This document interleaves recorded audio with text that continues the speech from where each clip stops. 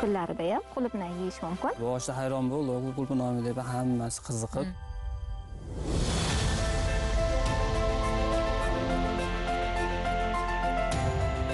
Korxona 23 xil dori vositasini ishlab chiqarishni rejalashtirgan. Yaratilgan imkoniyatlardan samarali foydalanib, shu darajaga erishildi.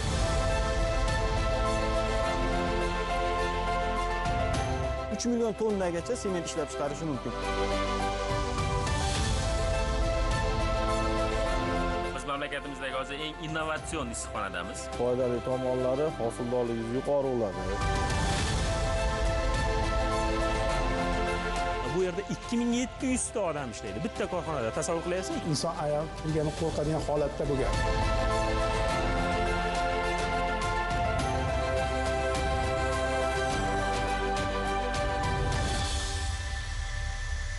Андижон viloyatida sanoatda lokomotiv tarmog'i, ya'ni o'sish nuqtasi deb belgilangan soha bu shubhasiz to'qimachilik tekstil sohasi.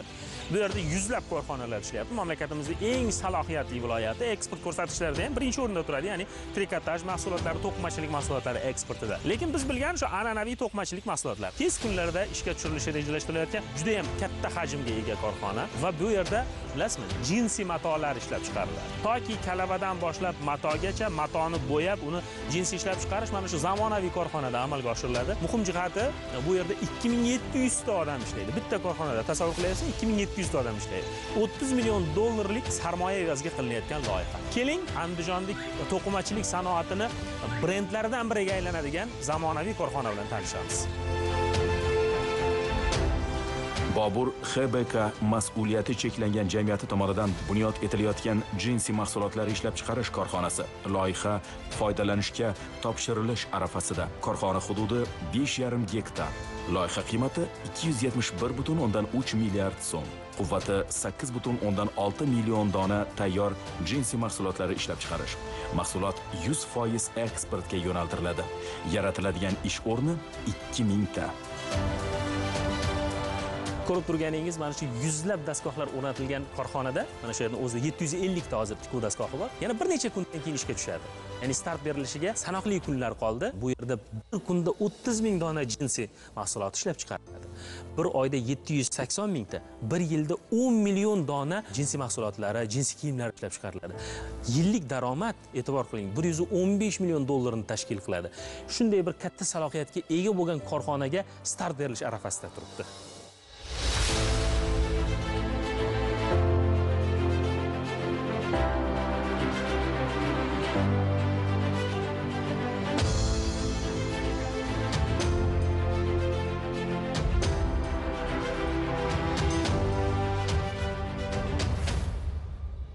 Juda ham bir zamonaviy korxona qurilibdi. Yaqin kunlarda u ishga tushadi. Albatta. Shu kungacha bo'lgan jarayon haqida bizga qisqacha gapirib bering. 2018-yili mana shu binoni o'sha vaqt nol qiymatda biz olganmiz. Yer maydonimiz 5 gektar. Objon aka, nimadir faoliyat bormidi yoki tashlandiq qolib ketdi? Yo'q, tashlandiq holatida qolib ketgan edi bu. May oyida olgan bo'lsak, yanvarda turibmiz, shu holga keldi. Juda ham abgor holida edi, tashlandi qolib ketgan, qarovsiz, bu yerga ayrim joylarga hatto inson ayol kirgani qo'rqadigan holatda bo'lgan. Endi shahar markazida shunday yotganmi bu bino? Ko'rinish tashqari devor bilan to'silgan bo'lgan. Ichkarida biz buni ochib boshqatdan qildik. Objon aka, endi Andijon juda bir tadbirkorlik rivojlangan hududda shuncha yillar davomida bir tashlandiq yotgan bo'lsa, qiladigan odamga berilsa, ine qiladi. Ya'ni u odam shu yerga o'zini faqat mablag' emas, mehrini ham berish kerak-da. Shunga mana ko'rib turganlar shu bo'ldi. Eng zamonaviy Xudo xolasa Yevropani standartlari asosida qilingan bu. Menimcha mamlakatimizda bunday katta jinsi ishlab chiqaradigan korxona hali yo'q-a? Yo'q. Bu miqyosda bir joyda barcha jarayonlar bir joyga to'plangani ham yo'q. Qisqasi hozirgi zamonda nima kerak bo'lsa, shu narsa sizni didingizga, hozirgi urf-odat, ya'ni modaga mos bo'lgan, xohlagan shaklda, xohlagan rusumda jinsi qilib beriladigan korxona bu.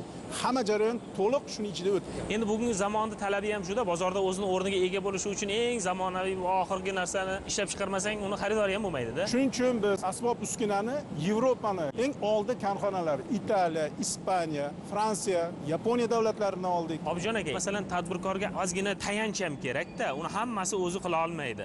Ya'ni to'g'ri, tadbirkor o'zini sarmoyasini tikkan bu yerga. Lekin davlat ham qandaydir ko'mak berdimi mana shuncha bir zo'r bir korxona tashkil bo'lishi uchun? Bizga eng qulayi farmonlar, prezident qarorlari, hukumat qarorlari, soliq bo'yicha yengillik berilgan, imtiyozlar berilgan. Qayerga borsak ham, Xudoga shukr, eshik hamisha ochiq bo'ldi. Ko'p aytamiz-da, tadbirkorni qo'llayapmiz, tadbirkorni ko'makchisiga aylandi davlat deymiz. Shu siz ochig'ini aytganda o'zingizni faoliyatingizni sezdingizmi? Ha, mana yaqqol misol. Menimcha izoh hojati yo'q, mana ko'rib turilibdi. Agar shu narsa bo'lmaganda o'zi bo'larmidi? Objon aka, men shu yerga shuni kirib, oho deb yorgim keldi-da. Mana kattaligini qarang korxonani. Mana ko'ring, bu bir qismi, bu 5 bo'lakdan iborat. Bu bir qismimi? Bu bir qismi. Bu yerda tikuv ham kesim. Mana shu ham Lektra, Italiyaniki bu. Eng oxirgi versiyasi. Programmani kiritasiz, xohlagan rusumdagi shimizni, ya'ni kroy deydi o'rcha, bichib beradi, mana shu yerda kesib beradi. Kesim bu. Demak, hozir 2700 ta ish o'rni dedik. Mana bu tikuv sexida menimcha asosan ishlar. Bu yerda 750-760 ta odam o'tiradi. Ish hajmiga qarab turib, bular bo'lingan hammasi. Qarangda, bir adog'i ko'rinmaydi bino. Ha, endi bu hozir 14,000 kvadrat metrda turibmiz. Qarang, shuncha imkoniyatni havoga sovurib yurganmiz-da. Mehnatlar bo'y ko'rsatadigan, mehnatlar o'zini natijasini bera boshlaydigan davrga ko'p qolmabdi. Ya'ni mana bu start tugmasini bosib qolibdi xolos-da. Hozir biz o'sha olib kelgan dastgohlarimizni sinovdan o'tkazyapmiz. Chevarlarimizni qo'lini keltiramiz. Endi bu jinsiy dag'al mato bo'ladi. Qanday tikish, mana hammasini tekshirib olib, qo'lini keltiryapmiz. Asta-asta odamni olyapmiz. Endi qarang, bu jinsiy tikish boshqa deylik matolarni tikish, umuman boshqa narsalarni tikishdan ko'ra murakkabroq, o'zingiz aytganingizdek. Bu yerga bir xorijlik mutaxassislar ham jalb qildikmi? Albatta, mana hammamiz bilamiz, Turkiyani tekstili yuqori sanaladi. Dunyoda yetakchi. Jinsisi ham, ko'ynagi ham, boshqa hammasi. Jinsiyda ishlagan yetakchi mutaxassislarni tegishli yo'nalishlarda olib kelib, bularni bir shayga qo'yildi. Tikuviga, kimyo ishlov berishga, lazer bo'limiga va hokazo. Mana biz Samarqandda bir klasterda bo'ldik. Klaster o'zi paxtani yetishtiradi va toki oxirgi jarayongacha olib boradi-da. Nazarimda hozir siz xomashyoni sotib olasiz-a? Hozirgi holatda. Keyinchalik o'zimizning klasterimiz bor, shunda o'zimizda tikiladi. Buxoroda klaster bor, shu asta biz o'zimizni xomashyoga olib, paxtani o'zimiz yetishtiramiz, jinsiy mato qilib to'qib, olib kelib bo'yab shu yerda qilamiz. Tannarxi ham shunga yarasha arzon bo'ladi. Objon aka, mana qarangda, biz yillar bo'yi mana xomashyo yetkazib beruvchi mamlakat maqomida qolib ketdik-da baribir. Bekariga prezidentimiz shu narsani talab qilib qo'ymayapti. Xomashyo sotmaysan. Xomashyoni mato qilib sotsang qimmatroq bo'ladi. Ham foyda bo'ladi, ham davlatga, ham tadbirkorga foyda bo'ladi. Tayyor mahsulot qilib sotsang, undan ham ko'proq foyda bo'ladi. Bu hamma narsa shu. Xomashyo arzon turadi. Chunki bizga xomashyoni sotganimizdan ular bizga mato yo tayyor mahsulotni o'zimizga qimmat qilib sotyapti-ku, mana olyapmiz. Undan ko'ra o'zimizda shu narsa tayyor mato olib chiqsin yoki tayyor mahsulot olib chiqsin. Uni bozori nima bo'ladi? Bozor asosan biz 90% eksportga beramiz. Shartnomalar hozirdan bor bizda. Chunki kelib bu Yevropaning eng oldi korxonalari va boshqa buyurtmachilar asosan kelib boshqa ish jarayonini, asbob uskunalarni, holatini hammasini ko'rib ketishdi. Va ularga juda ma'qul keldi va bunga hozir talabgorlar bor. Biz shuning uchun tezlatyapmiz. Hozir tezroq ishga solaylik, buyurtmani olib qilaylik, ishlaylik. Sizga tadbirkor sifatida bundan keladigan daromad muhim, lekin bizga yana bir muhim jihati borki, bu yerda juda ko'p odamda ishlik bo'lish. Bugun mamlakatimizda bir odamda ishlik qilish ham bir oilani deylik but qilish bilan barobar-da. Shuning uchun bu yerda 2700 ta odamda ishlashini o'zi, yana ham aholisi juda ham zich Andijonda deylik shuncha odamda ishlik bo'lish. Uni orqasida 3 tadan odam turgan bo'lsa ham 10 ming ta odamda rizqli bo'lishida endi. Oson emas u. Masalan, bitta odam yoki ikkita odamni ishlatish qancha-yu 2700 taga ish topib berib, uni oyligini vaqtida berib, shunda manfaatdor qilishda o'zi qanchalik bo'ladi? Shu hisob-kitobi chiqdimi endi? Hammasi hisob-kitob. Chunki tadbirkorning o'zi so'zi nima? Hisob-kitob bilan ishlaydigan insonda aytadi. Hammasi hisob-kitob qilingan. Masalan, biz ularga tayyor ustuvor beramiz. forma. Har bir bo'limda mana shu 5 ta bo'lim bo'lsa 5 xil forma bo'ladi, rangi har xil. Ajralib turadi. Hammaniki tushlik tekinga qilib beramiz. Olib borib kelish ham biz hisobdan. Maoshlari qanday bo'ladi endi? Endi hozir biz shuni hisoblayapmiz. Eng kami shu 1 million tepasi bo'ladi. Eng kami. Endi bu boshlanishda hozir asta-asta olyapmiz. Haliga to'liq quvvatga chiqqanda siz aytganda 2700 taga chiqamiz. Mana shu bizning mamlakatimizda ayniqsa ayollarni ish bilan ta'minlashda mana shu to'qimachilik sanoati nima desam ekan, bizga bir dastak bo'lyaptiki, ko'p ayollar bilan suhbatlashaman-da borganimda. Nima ish qilgansiz desam, odamning bir ko'ngli to'lqinlanib ketadiki, ta'sirlanib ketasizki, mardikor bo'lganman deyishadi aksariyati. Ya'ni ayolni shu girdobdan chiqarib olish uchun ham yaxshi bir sabab bo'lyapti-da bu. Albatta. Hatto biz sal qo'lidan tikish kelsa bo'ldi, biz u yog'ini o'zimiz o'rgatamiz. Obidjon aka, bir kunda nechta mahsulot ishlab chiqarish quvvati bor? Bir kunda biz agar to'liq quvvatda ishlaydigan bo'lsa 25 mingdan 30 ming donnagacha ishlab chiqarish quvvatimiz bor. Endi mana shunday sizga o'xshagan korxonalar soni ko'payib ketaverishi, menimcha yaqinda jinsiy bozorni ham egallab olamiz. Talab ham jinsiga ko'p. Chunki e'tibor bersangiz, ko'chaga chiqsangiz ham hammada jinsiy. Garderobimizda bari jinsiy bor-da. Hammada bor-da. Hech bo'lmasa 2-3 tadan bor. Mana yigitlarimiz o'rnatishyapti. O'rnatyapti. Yangi uskunalarni olib mana shu bo'yicha hozir mana shuni tezlatyapmiz. Xudo xolasa mana shu oyda hammasini tugatamiz. Buyurtmachi korxonalarda vakillari shu yerda o'tirishadi, sifatli tekshirib. O'tiradi, albatta o'tiradi. Ular kelib buyurtmani har bir partiyasini ko'rish kerak-da. Shuni qabul qilib oladi ular. Keyin o'zini mashinada jo'natadi o'zini shu kerakli joylarga. Keyin men eshitishimcha, bizni paxtamiz jinsiy matolarini to'qish uchun sifatli mato chiqar ekan. Qalin, sifatli, tola ham ko'taradi, uzilmaydi. Mato ham qattiq bo'ladi. Chunki jinsiy mato o'zi qattiqroq bo'ladi. Siz mendan ko'ra yaxshiroq bilasiz. Bu endi kemani yelkani uchun ishlatilgan matoda o'zi aslida. Ko'p vaqtlar to'g'ri. Endi bu hali chetda jinsiydan ko'proq denim deydi. Denim deydi. Bu Fransiyaning bir provinsiyasi hisoblanadi o'zi. Ashirdan kelib chiqqan so'z. Endi bu keyinchalik Amerikada ishchi kiyim bo'lib hisoblanib turib, hozir endi bu oddiy qolib qoldi, hamma kiyib jinsiy, ham qulay.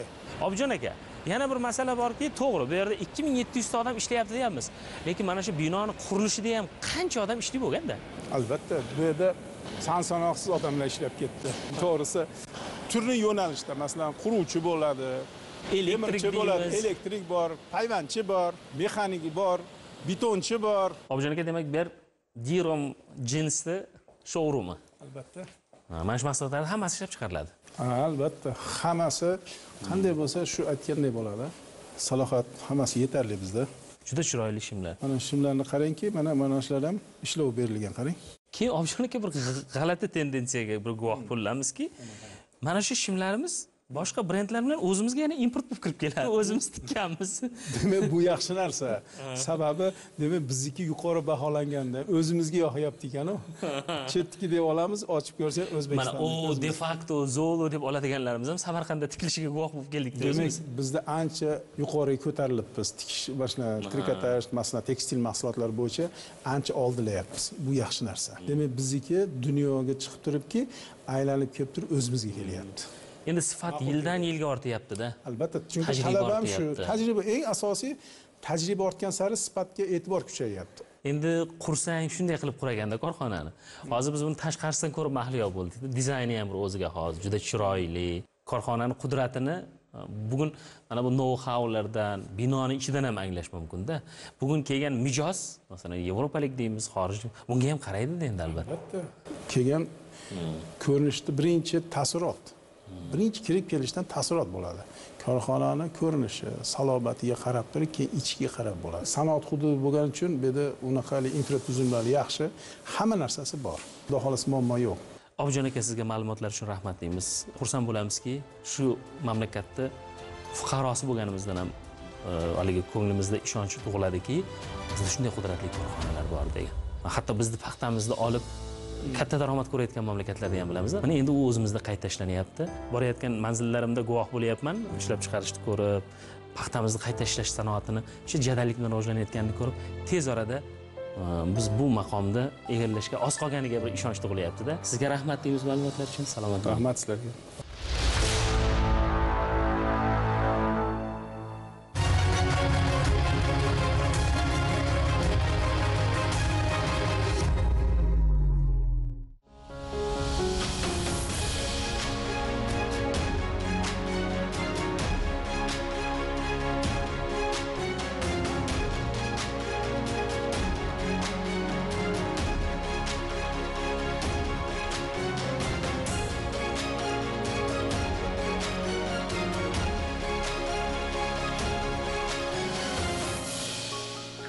bersang, qor ham yonadi. Xohish bo'lsa kifoya, hattoki qish kunlarida ham qulupnay yeyish mumkin. Uddaburon andijonliklar buning ham yo'lini topishdi. Bu yerdagi xalq har bir xarich yerdan unumli foydalanishga, samarali foydalanishga harakat qiladi. Buni mana bu bir sotix yerdagi faoliyat yo'lga qo'yilgan. Mana bu issiqxona misolida ham ko'rishingiz mumkin. Biz hozir issiqxona egasiga yaqinroq boramiz va ulardan ushbu g'oyaning boshlanishi va Koreya texnologiyasi asosida qurilgan ushbu issiqxona qay darajada o'zini oqlayotganligi haqida bilib olamiz. Mansur aka Boltaboyev, bu g'oyaning boshlanishi qanaqa bo'lgan? Qayerdan o'rganib kelgansiz? Boshlanishi Koreya davlatiga borib ishlash maqsadida. 4 yil ishlagandan keyin endi keladigan paytim bo'ladi-ku, baribir shartnoma tugaydi. Shu 5-6 oy qolganda уже internetlarda ko'rdim buni. Koreya baribir bu soha bo'yicha ancha mutaxassisda, yaxshi ishxonada ishlaydigan billa karislar bilan billa yaxshi yaqin edi. Shularga murojaat qildim. Keyin desam, bo'ldi dedi. O'zim olib borib senga o'rgataman, ko'rsataman deb turib, o'zi billa borib, ko'chatini olib berdi, o'rgatdi. Endi men o'zim ko'rib, o'rganib shunchalik darajaga yetkazdim-da. Uyga qaytayotganda keyingi hayot uchun daromad tashvishi bo'lganda, nima qilaman, qanaqa o'ylayman. Undan oldin bu yerda ishlamasmidingiz? Yo'q, undan oldin bu yerda ishlamasdim. Bu yerda ishlar, oldin ham gul bilan shug'ullanganmiz bu yerda. Endi u yoqqa nasib bo'lib, u yoqqa borib, ishlab endi baribir u yerdan nimadir olib kelish kerak, baribir kelish kerak. Qachongacha ham ishlaysiz u yerda. O'zimizda ham baribir ularni bir nimasini olib kelib bari yo'lga qo'yish kerak-da, bari ishlab chiqarish. Nimaga aynan issiqxona o'ylandi endi mana shu jarayonda nimaga? Men o'zim bu issiqxonaga qiziqaman-da, bu gulchilik. Bunga juda ham qiziqib qoldim. Eplaymanmi, buni texnologiyasini eplaymanmi? Endi uncha-muncha narsa emas, qiyin bo'lmadimi? Boshlanishiga buni ko'p ekmadim-da, ozroq ekib ko'rdim buni. Yerga ekib ko'rdim. Yerda bo'lmadi. Keyin bunisini o'rgandim. Bu gidroponika bunda ham qilib ko'raman dedim-da. Bu unga nisbatan bunisi yaxshiroq ekan bu. Hosildorligi ham yaxshi ekan unga, yerga kelgan nisbatan. Bu Koreyadan olib kelingan deyishda, ko'chatlar. Ham Koreyadan olib kelingan shu o'zi. Qancha ko'chat olib kelgansiz boshlanishida? 100 donamikini ko'chat olib kelganman. Bu hozir qancha ko'chati bor endi bu yer? 2600 taga yaqin, 2700 taga yaqin ko'chat bor bu yerda. Bu birinchi yilmasa sizda? Yo'q, birinchi yil ko'chat qildim. Ikkinchi yil yerga ekib ko'rdim. Uncha bo'lmadi. Endi baribir birdaniga bo'lmaydi-yu. Uchinchi o'tgan yildan boshlab sekin-sekin endi tushunyapman-da buni. Qanaqa o'g'it, qanaqa dori beradi, bunga qanaqa parvarishlaydi. Endi internetdan bilmaganimni so'rab yuraman-da, ular bilan gaplashib turaman hozirgacha ham. O'z mablag'ingiz hisobiga qildingizmi yoki qanaqadir kreditmi nimadir? O'z mablag'imiz hisobiga qildik. Endi sekin-sekinda endi boshida endi ozgina qilib ko'ramiz-da. Endi uskunalarni tushunmaydi, boshlanishiga qanaqa texnologiyasini tushunmaydi. Qayerdan olib keldingiz? Kim yordam berdi bu jarayonda? Hammasini o'zim g'oyam. O'zim suvarishlikka qiziqaman. U yerda ham suvarishlik qilganman. O'zim ham yo'g'ini o'zim yuklab o'zim qildim. Darsini oldingizmi bugun? O'xshadimi? Albatta, Xudoga shukr, shu paytgacha shunchalik qildik-ku. Sotishga ulgurdingizmi demak? O'tgan yil ham boya aytdingiz o'sha suhbatimiz avvalida. Bunaqa payt o'tgan yil sotmoqdik. Endi kechroq ekdik. Bir yil ertaroq ekdim. Endi shu paytgacha endi 10 kilocha sotildi. Endi kun isigan sari yana ham hosildorlik ko'p bo'ladi. Endi aytibman, endi tushunyapman-da buni. Qulupnay odatda ko'p yillik bu o'simlik. Yozda bo'lmaydi, bu qulupnay kasallik bir tushib ketadi bunga. Bu bo'lmay, u yerda endi qishda ekatda, faqat men o'zimizgina ham ekib ko'rdim, bo'lmadi bu. Gidroponika usulida bo'lmadi. Bu boshqacha nav. Bu Ashaqdan kelgan, o'zi Koreyadan kelgan navda bu. Bu faqat qishda bo'ladigan. Qishda ekishadi endi u yerda. Yozda endi ko'chat qilamiz, ko'chat bilan shug'ullanamiz yozda. Issiq bo'lgan sari yumshab ham ketadi. Bu o'zi sovuq uchun mo'ljallangan ekan. Sovuqda qancha sovuqda bo'lsa, shuncha maza kiradi buni. Endi odamlar qanaqa qabul qildi? Qishda biz bozorlarda qulupnayni bo'lishi va biroz boshda erish tuyulganda, endi hozirgi texnologiyalar bilan buni ham yo'lini topishdi. Andijonliklar qanaqa qabul qildi? Andijon bozorlarida qulupnay qishda bo'lishi. Boshida hayron bo'ldi, qulupnaymi deb hammasi qiziqib. Endi yildan yilga ba'zi odamlar o'rganadi. Endi Namanganda ham yetishtiradi, Namanganniki ham endi keyingi oy fevraldan kelishni boshlasa kerak. Men o'z qishda paytda chiqardim-da buni. Bugun o'zingiz uchun ko'chatni o'zingiz tayyorlayapsiz. O'zidan har yili o'zidan nasl olib qolasiz-da buni. Ko'chat chiqargandan keyin ko'chatini olib, keyingi yilga yana tayyorlaysiz buni. Abratula keyinchalik o'sha ko'chat biznesini ham boshlasangiz bo'lar ekan-da shu orqali. Ko'chatini ham chiqaramiz, sotamiz ko'chatini ham. Mansur aka, endi har bitta harakatni qaysidir moddiy manfaat ko'rmasak qilmaymizda, uni shunga yarasha javob bo'lishi kerak. Daromadingiz qanaqa bo'lyapti? O'zini oqlayaptimi? Mana qish kunlarida ishlayapsiz. Buni dorisi bor, boshqa narsasi bor. Daromadi endi boshida ko'p daromadga kirib yubormaysiz, sekin-sekin kirasiz. Endi bunga yo'lga qo'yib olguncha, yo'lga qo'yib olgandan keyin daromad xudo xolasa yaxshi bo'ladi bu daromad. Endi boshida ham birdaniga bo'lib ketmaydi-ku. Sekin-sekin bo'ladi. O'tgan yil qancha sotdingiz qulupnay? O'tgan yil 130 kilocha uzdim. Mana shu 70 minglik paytida chiqardik. Hali kun isigandan keyin ko'payib ketdi. Bu arini o'tgan yil ari qo'ymadim-da men. Buni bilmasdim to'g'risi. Suvni changlatolmadim buni. Keyin arini ham internetdan ko'rib qolib buni. U qanaqa yordam berar ekan endi arini bo'lishi bu yoqda? Hasharot changlamasa bu ushlamaydi bu guli. Hasharot changlash kerak. Suvni changlatish iloji yo'q ekan bu narsani. Har xil dorilar tekkizib ko'rdim, baribir ushlamadi. Bu yil endi hosildorlik boshqachami? Boshqacha. Ta'sirini, foydasini yildan yilga sezyapsizmi? o'zgaryapti, yildan yilga ko'payyapti-da, yildan yilga. Xudo xolisa yaxshi yildan yilga. Hozir 2000 ko'chat dedingiz, 2000 tadan oshiq ko'chat. 2600 tacha ko'chat. Oldin o'tgan yil nechta ko'chat bo'lgan o'sha bir O'tgan yil faqat tepada edi, 1600 tacha ko'chat edi. Endi pastiga qildim bu yil. Kengayapmiz. Qavatlar ko'payyapti. Sekin, endi keyingi yilga yana qo'shmoqchiman. 4 sotik, 5 sotik qilib ashnaqa ko'paytirib, qancha ko'p ekkan sari shuncha zo'r bo'ladi bu. Yana hozir kiraverishda, hovliga kiraverishda gullarni ham ko'rdik, turli xildagi navlar. Yana nima faoliyatingiz, yana nimaga yo'naltirilgan? Gul bilan shug'ullangan. Bu o'zi gulni boshlanishi ham o'zi Koreyaga ketishdan oldin o'zimizda oddiy gulni ekkanman. U yerdan gulni ham u yerdan jo'natganman. Koreyadan kelgan bu gul ham. U yerdan urug'ini jo'natib o'zimizda hozir bu ham rivojlanib ketdi hozir o'zimizda bu gul ham. Asharadan kelgan bu gullar ham. Endi rejalar qanaqa? Yana nimalarni o'ylayapsiz? Mana ko'ryapmiz, eplasa natija olsa bo'lar ekan. Yana nimalarni rejalashtiryapmiz bugun? Xudo xolisa yana buni kengaytirishda endi o'quvni kengaytirib, yana ham qo'shimcha iloji bo'lsa yana Koreyaga nasib bo'lsa borib, yana ham endi faqat o'rganish maqsadida. Yana ham o'rganish maqsadida, chuqurroq. Yoki yana ishlash maqsadida ketish niyatingiz bormi? O'rganish maqsadida baribir o'rganish kerak-da. Buni уже bu kirdingizmi, уже oxirigacha o'rganish kerak buni oxir. Koreyada biz aytamiz-ku, o'sha daromadingiz, u yoqda daromadni ko'rib keldingiz-da. Endi yoki qolib o'shani o'rnini qoplaydigan daromad ola olyapsizmi? Yoki baribir u yoqda ishlayotgan paytim yaxshi edi. Yo'q, hech qachon hattanqi bo'lmaydi. U ishlab keldi, u rizqimiz bor ekan, shuncha ishladik, 6 yilcha ishlaganman. Endi bu yerda ham ash pulni daromadni topsangiz bo'ladi, endi harakat qilish kerak-da. Topa olyapsizmi? Bugun oilangizda asosiy daromad mana shuni orqasidanmi? Mana shu gulchilik bilan shug'ullanib, ko'pinoylar orqasidan. Endi buni kengaytirsak, Xudo xolisa davlatlarga borib ishlash ham shart emas, o'zimizda yaxshi eplasangiz bo'ladi. Faqat endi o'rganish kerak, tajribani keyinroq qo'llash kerak. Qancha оборудование bo'lsa olib kirib, o'rganib o'zimizni ham rivojlantirish kerak-da. Qilish kerak o'zimizda ham. Rahmat Mansur aka. Sizda odamlar ko'paysin.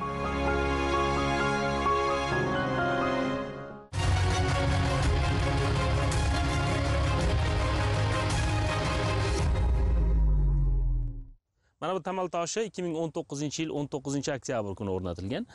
Ya'ni viloyat hokimi Shuhrat Abdurahmonov va Hindistonning Gujarat viloyatining bosh vaziri Rupayni janoblari mana shu tamal toshini o'rnatishgan. Bilasizmi, bu yerda juda katta farmatsevtika korxonasi qurilishi uchun asos yaratilgan. Ya'ni Kadilla Pharmaceuticals korxonasi Андижон farm erkin iqtisodiy zonasining eng yirik korxonalaridan biriga aylanadi. 20 gektar hududda umumiy qiymati 50 million dollarlik loyiha. Biz uchun eng ahamiyatli jihati shundaki, bu yerda 500 ta ish o'rni yaratiladi. Ya'ni 500 oilani farovonligiga hissa qo'shadigan katta bir korxona ish boshlaydi. Umuman Андижон farm erkin iqtisodiy zonasining ahamiyati, mohiyati haqida bugun suhbatlashmoqchimiz. Buni huquqiy asos yaratilgan birinchi navbatda, ya'ni 2019-yil 14-yanvar kuni, mana qariyb 2 yil avval Andijonda farmatsevtika erkin iqtisodiy zonasini tashkil etish to'g'risida prezident farmoni qabul qilingan va undan keyin hukumat qarorlari qabul qilindi va bu yerda jadallik bilan ish boshlandi. Mana shunday hamkorlikdagi loyihalarga qo'l urilib boshlandi. Keling endi qolgan gaplarda Андижон tuman hokimining o'rinbosari, investitsiya va tashqi savdo bo'limi boshlig'i Davronbek Adilbekov bilan suhbat qilsak. Андижон tumanidagi Malika laboratoriyasi korxonasida amalga oshirilgan yangi loyiha. Korxona Андижон farm erkin iqtisodiy zonasida joylashgan. Tabletka hamda kapsula ko'rinishidagi dori vositalari ishlab chiqariladi. Hududi 2 gektar. Loyiha qiymati 2,5 million AQSh dollari. Quvvati 5 million qadoq tayyor farmatsevtika mahsulotlari ishlab chiqarish. Mahsulotlarning 30% eksportga yo'naltirilmoqda. Tashkil etilgan yangi ish o'rinlari 62 ta. Prezidentimiz farmonlariga asosan Andijon viloyati Андижон tumani JHMF hududida 52.4 gektar yer maydonida Андижон farm erkin iqtisodiy zonasini tashkil etish ko'rsatib o'tilgan. 5 kishidan iborat Андижон farm erkin iqtisodiy zonasi direksiyasi tashkil etilgan. Erkin iqtisodiy zona uchun, umuman tadbirkorlik uchun kerak bo'ladigan infratuzilma yaratilishi kerak-da birinchi navbatda. U farmonda ham, qarorda ham belgilanganki, mana shu yerda yaxshi bir sharoit yaratilishi, tadbirkor deylik hech bir to'siqqa duch kelmaydigan sharoitlar qilinishi nazarda tutilgan birinchi navbatda. Ana shu masalalarga ham bir to'xtalib o'tsangiz, mana yo'l deymiz, elektr deymiz, ichimlik suvi deymiz, ular hammasi qilindimi bu yerda? Farmon va qarorda ko'rsatib o'tilgan tadbirkorlar uchun kerakli bo'lgan barcha infratuzilma tarmoqlari va obyektlari mahalliy byudjet hisobidan amalga oshirilmoqda. Jumladan 5 kilometr 300 metr hozirgi kunda topshirishga tayyor holatda, ya'ni avtomobil yo'llari qurilgan.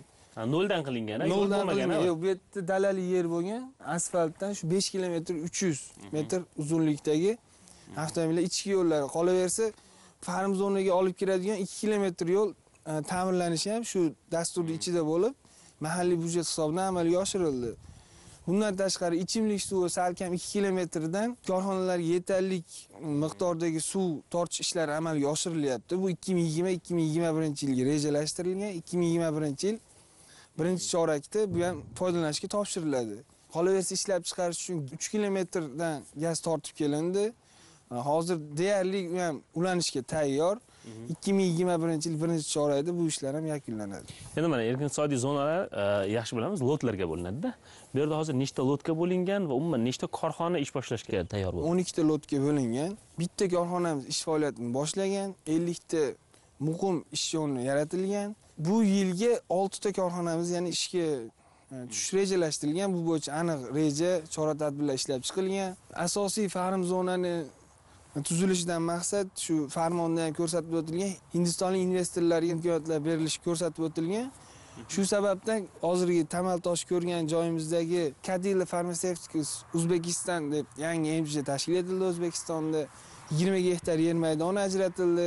2021-yil mana shu kunlardan bular qurilishlarni boshlash kerak. Birinchi etapi 2021-yilda birinchi bosqichi korxona faoliyatini boshlash kerak. O'zi undan tashqari masalan qiziqish qanday bo'ldi bu hududga deylik tadbirkorlar?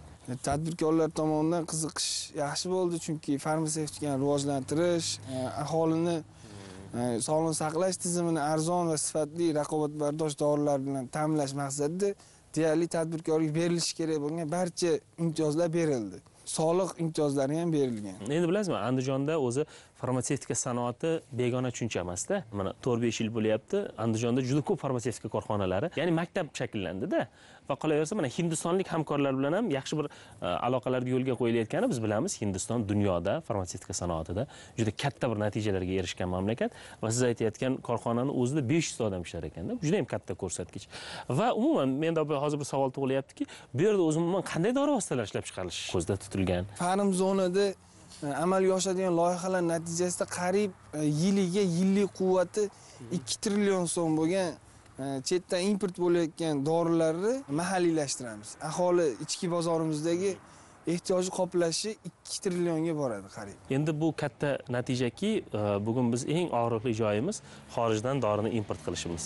Arzimas dorilarni ham o'zimizda ishlab chiqarish imkoniyati bo'lgan dori vositalarini import qilib olib kiramiz. Masalan, tabiiy giyohlarimiz bor deymiz, boshqa deymiz, imkonimiz bor, lekin o'zimiz ishlab chiqarmaymiz-da. Endi mana iqtisodiy zonalar tashkil qilinayotganda buni o'zimizda ishlab chiqaradi va eng muhimi bu yerda qancha odam ishlaydi? Hamma loyiha mana 12 ta loyiha ishga tushib ketganidan keyin 1200 ta odam ishlashi ko'zda tutilgan boshlanishida. Keyin kengayib boraveradi. Chunki mana ko'rib turgan bo'lsangiz, Gold Андижон Pharma O'zbekiston Hindiston qo'shma korxonasiga 2 gektar yer ajratilgan. Lotlarga katta-katta 2 gektardan bo'lingan, sababki masalan korxona bu yil ishlab chiqarishni boshlasa, keyingi yilga u albatta kengayadi. Endi korxonaning kengayishi yangi joyga ko'chib borishga to'g'ri keladi. Buni oldini olish maqsadida bularni istiqbolli loyihalari 2-3 yillikda olganimizda, masalan, birinchi etapda o'zida 1200 ta odam ish bilan band bo'ladi. 2 yilga ustida to'xtash bo'lmaydi. Yoniga qo'shimcha zavod kengayib boraveradi. To'g'ri aytdingiz, masalan, biz korxona ochamiz. Bir torgina joyda ochamiz-da, keyin korxona imkoniyatlari kengayib ketgandan keyin joizlab yurishadi-da. U o'zi ham katta bir muammo. Keyin bir bo'lagi bu hududda, bir bo'lagi bu hududda bo'lib, tarqoq bo'lib qoladi korxona. Bu yerda endi yana bir muhim jihat, yaxshi bir kooperatsiya yo'lga qo'yiladi-da. Juda ko'p korxonalar bir joyda. Ya'ni bitta joyda o'zida faoliyat yuritadi. Bir tibbiyot klasteri desa ham bo'ladi-da, buni farmatsevtika klasteri desa bo'ladi bu joyda. Davronbek, mana shu 12 ta loyihani nechtasi deylik hindistonliklar bilan hamkorlikda, nechtasi deylik o'zimizning mahalliy tadbirkorlar yo'lga qo'yayotgan loyihalar? Hozirgi kunda bitta eng katta loyihamiz Kadila Pharmaceuticals O'zbekistonda hamkori yo'q, 100% xorijiy investitsiya hisobida. Ya'ni umumiy qiymati 50 million dollar xorijiy investitsiya o'zlashtirish hisobiga ishga tushadi. Undan tashqari ikkita Hindistonning Midway hamda Ravenbel korxonalari bilan hamkorlikda ochilgan ikkita loyihamiz mana qurilish ishlari yakunlanib, xorijiy hamkor hamda o'z mablag'idan tashqari bank kredit hisobiga amalga oshiriladi. Kreditlar moliyalashtirilgan, dastgohlar uchun pullar, kredit mablag'lari yo'naltirilgan. Hozir olib kelib o'rnatishlari amalga oshirilyapti. Davronbek aka, hozir ko'ryapmiz, juda ham katta hudud, zamonaviy korxonalar qurilyapti. Aksariyati bitish arafasida ekan. Lekin bitta korxona ish boshlabdi. U Malika laboratoriyasi. Malika laboratoriyasi. Biz endi ana shu korxonaning faoliyatidan, ya'ni debocha qaldirg'och korxonaning faoliyatidan tanishsak, rahmat sizga ma'lumotlar uchun.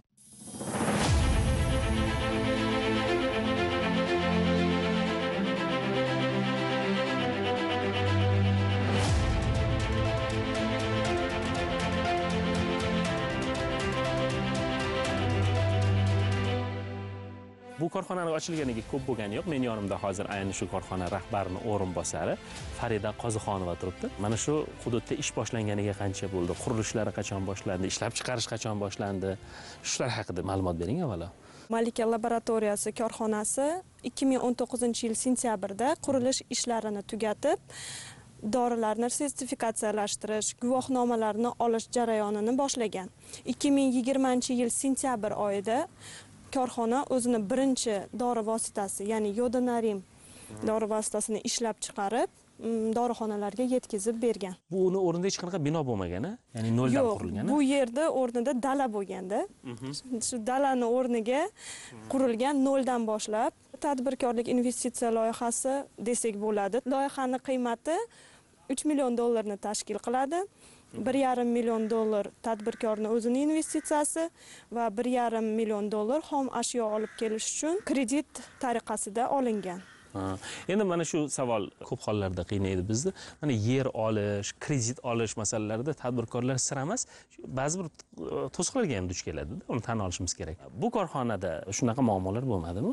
Korxona qiyinchiliklarga uchramadi desak ham bo'ladi. Pandemiya davrini hisobga olib, xom ashyolarimizni chet eldan olib kelish, uskunalarimizni chet eldan olib kelish ma'lum bir vaqtni talab qilganligi sababli kreditni prolongatsiyasiga bizga ya'ni muddatli to'lovni uzaytirishga yaqindan yordam berildi. Endi bu korxonani ish boshlashi shu pandemiya sharoitiga to'g'ri kelib qolgan. Albatta, bu korxonani ishlab chiqarish vaqti aynan pandemiya davrini avj olgan vaqtiga to'g'ri kelgan desak bo'ladi. Pandemiya davrida paracetamol dori vositasi defekturaga uchrab, ehtiyojni kattaligini hisobga olgan holda bu dorini asossiz ravishda narxini oshishiga olib kelishi mumkin edi, to'g'rimi? Lekin bu narsani oldi olindi, chunki bizga o'xshagan mahalliy korxonalar paracetamol dori vositasini ishlab chiqarishni yo'lga qo'ydi. Aynan bizni korxonamiz o'zi 200 ming dona paracetamol dori vositasini 600 so'mdan dorixonalarga yetkazib berdi. Ya'ni shu narxda aytmoqchiman. Mana biz ko'p aytamiz, mahalliylashtirish deymiz, boshqa. Mahalliylashtirish qachon o'zini oqlaydi? Qachonki xorijdan kirib kelayotgan mahsulotni o'rnini birinchi sifat nuqtai nazaridan bosa olishi va ikkinchi navbatda narxi. Masalan, deylik, uni qimmatga chiqarishimiz bizga, masalan, xalqimiz uchun ziyon. Albatta. Bu yerda ishlab chiqarilayotgan mahsulotlar, masalan, bugun xorijdagi muqobilidan arzon desa bo'ladimi? Albatta, biz ishlab chiqarayotgan dori vositalari chet eldan olib kelinayotgan dori vositalariga nisbatan 2-3 barobar arzon. Chunki o'zi aslida chet eldan kirib kelayotgan dorilarni ishlab chiqarishi murakkab bo'lmagan dori vositalar hisoblanadi. Masalan, paracetamol. Masalan, paracetamol, lekin ularni olib kelishga, ya'ni transportirovkasiga ketayotgan mablag' xalqni ziyonga olib kelyapti desak, cho'ntagiga ziyon qilyapti. Bojxona to'lovlari to'laydi, unga deylik olib kelayotgan tadbirkor deymiz. Bu yerda shularning hisobiga narx arzonlashadi. Albatta. Sifatchi. Sifat darajasiga biz kafolat bera olamiz, chunki biz olib kelayotgan substansiyalar aynan chet el korxonalari olayotgan firmalar bilan shartnoma tuzilib olib kelinyapti. Yana bir narsani aytib o'tishimiz mumkinki, hozirgi onlayn xalqaro savdo tizimini rivojlanganligini ham inobatga olishimiz kerak. Chunki bizning mutaxassislarimiz hozirda bemalol chet eldagi ishlab chiqaruvchilar, firmalar, korxonalar bilan onlayn tizimda shartnomalar tuzib, xom ashyolarni, asbob uskunalarni bemalol O'zbekistonga chet eldan olib kelishga imkoniyatlar yaratilgan. Faridaxon, masalan biz boramiz farmatsevtika korxonalarga, aksariyati mana biofaol moddalar ishlab chiqarishadi-da, ya'ni salomatlikka to'g'ri, u juda ham muhim narsa. Ya'ni sog'lom odam ichib yurib, o'zini salomatligini tiklab yuradigan narsalar. Sizning korxonangizda menimcha davolovchi dori vositalari ishlab chiqariladi. Nechta turdagi shunday dori vositalar ishlab chiqariladi? Korxona 23 xil dori vositasini ishlab chiqarishni rejalashtirgan. Hozirda 10 xil dori vositasi ishlab chiqarilyapti. Bunday korxonalarda biz farmatsevtika sanoatimizga qo'shadigan hissasi barobarida yana bir muhim masala borki, mana shu hududda yashayotgan odamlarni ish bilan ta'minlash masalasi ham turibdi-da.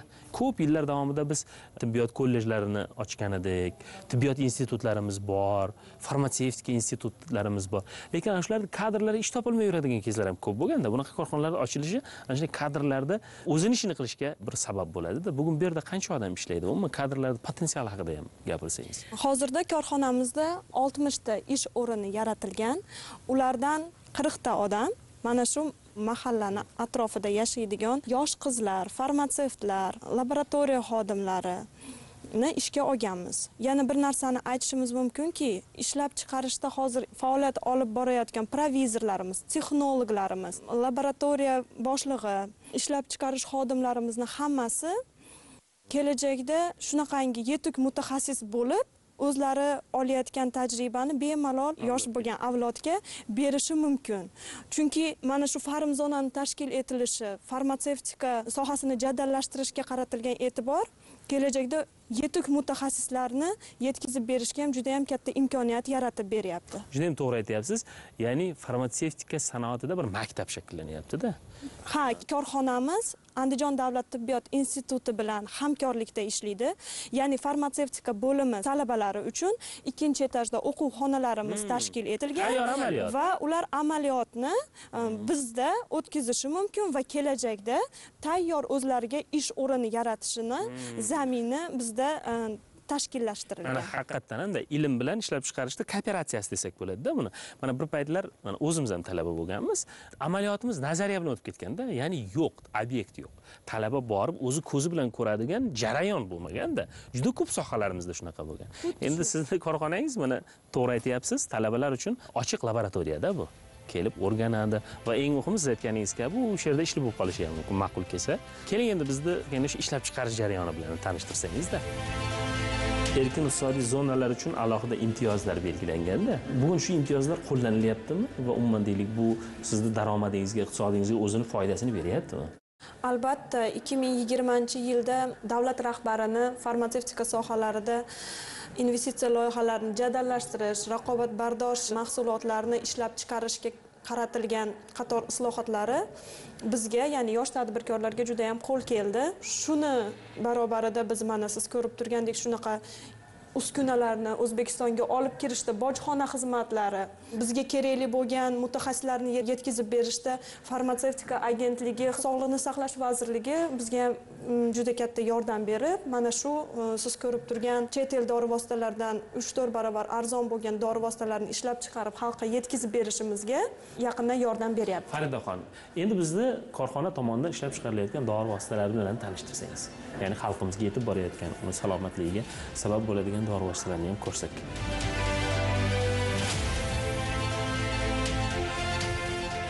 Istiqbolda, kelajakda mana shuncha dori ishlab chiqariladi. 23 xil dori bor bu yerda. Hozir 10 tasi ishlab chiqarilyapti. Undan tashqari infuziya va suppozitoriyalarni ishlab chiqarish uchun zamin yaratilgan, lekin bu narsani hali biz yo'lga qo'yganimiz yo'q. Bu 2021-2022-yilga qo'yilgan bizning rejalarimiz desak bo'ladi. Ya'ni mana osmon ko'l deymiz, shunaqa dori. Infuziyalar va suppozitoriyalar, svicha, mayzlar ishlab chiqarish yo'lga qo'yilishi rejalashtirilgan.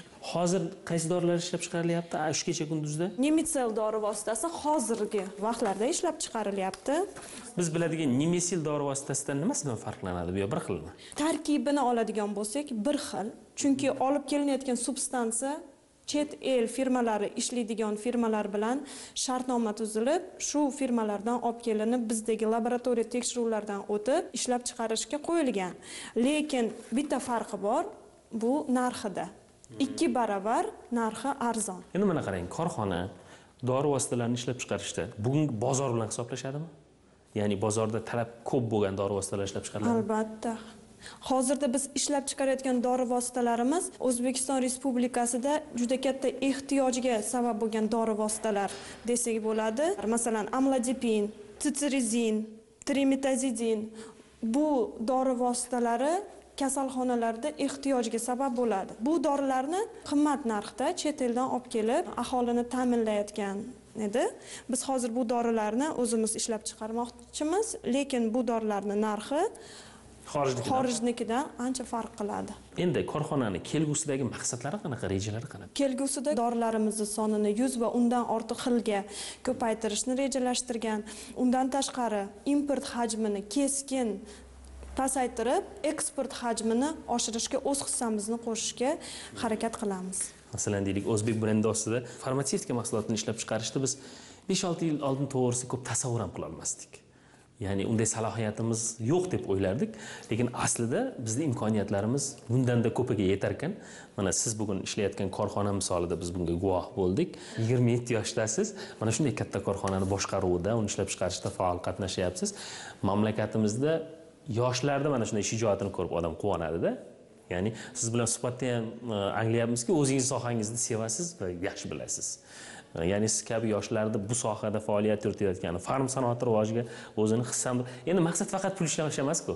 Albatta, o'zimizdan qandaydir bir davlatimizga, xalqqa qandaydir naf keltirish, albatta bu hammamizning oliy maqsadimiz. Sizga bu yo'lda kuch-quvvat tilaymiz. Mana bu yil mamlakatimizda qarang, ikkita jihati bilan sizga bog'liq. Yoshlarni qo'llab-quvvatlash va aholi salomatligini mustahkamlash. Demak, yoshlar qo'llab-quvvatlanadi sizga o'xshagan, aholi salomatligi yo'lida qilinayotgan ishlar ham hamohang tarzda davlat tomonidan ko'mak beriladi. Demak, bu yil sizning yilingiz. Salomat bo'ling.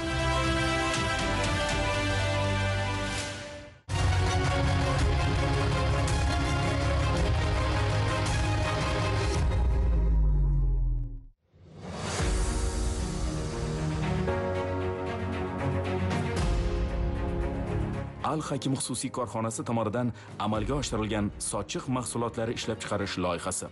Loyiha amalga oshirilgan hudud Andijon viloyati Xo'jaobod tumani. Yer maydoni 3 gektar. Loyiha qiymati 4,5 milliard so'm. Tashkil etilgan ish o'rinlari 12 ta. Quvvati 1 million dona tayyor sochiq mahsulotlari ishlab chiqarish. Yiliga 100 milliard so'mlik mahsulot ishlab chiqariladi. 100% eksportga yo'naltirilgan.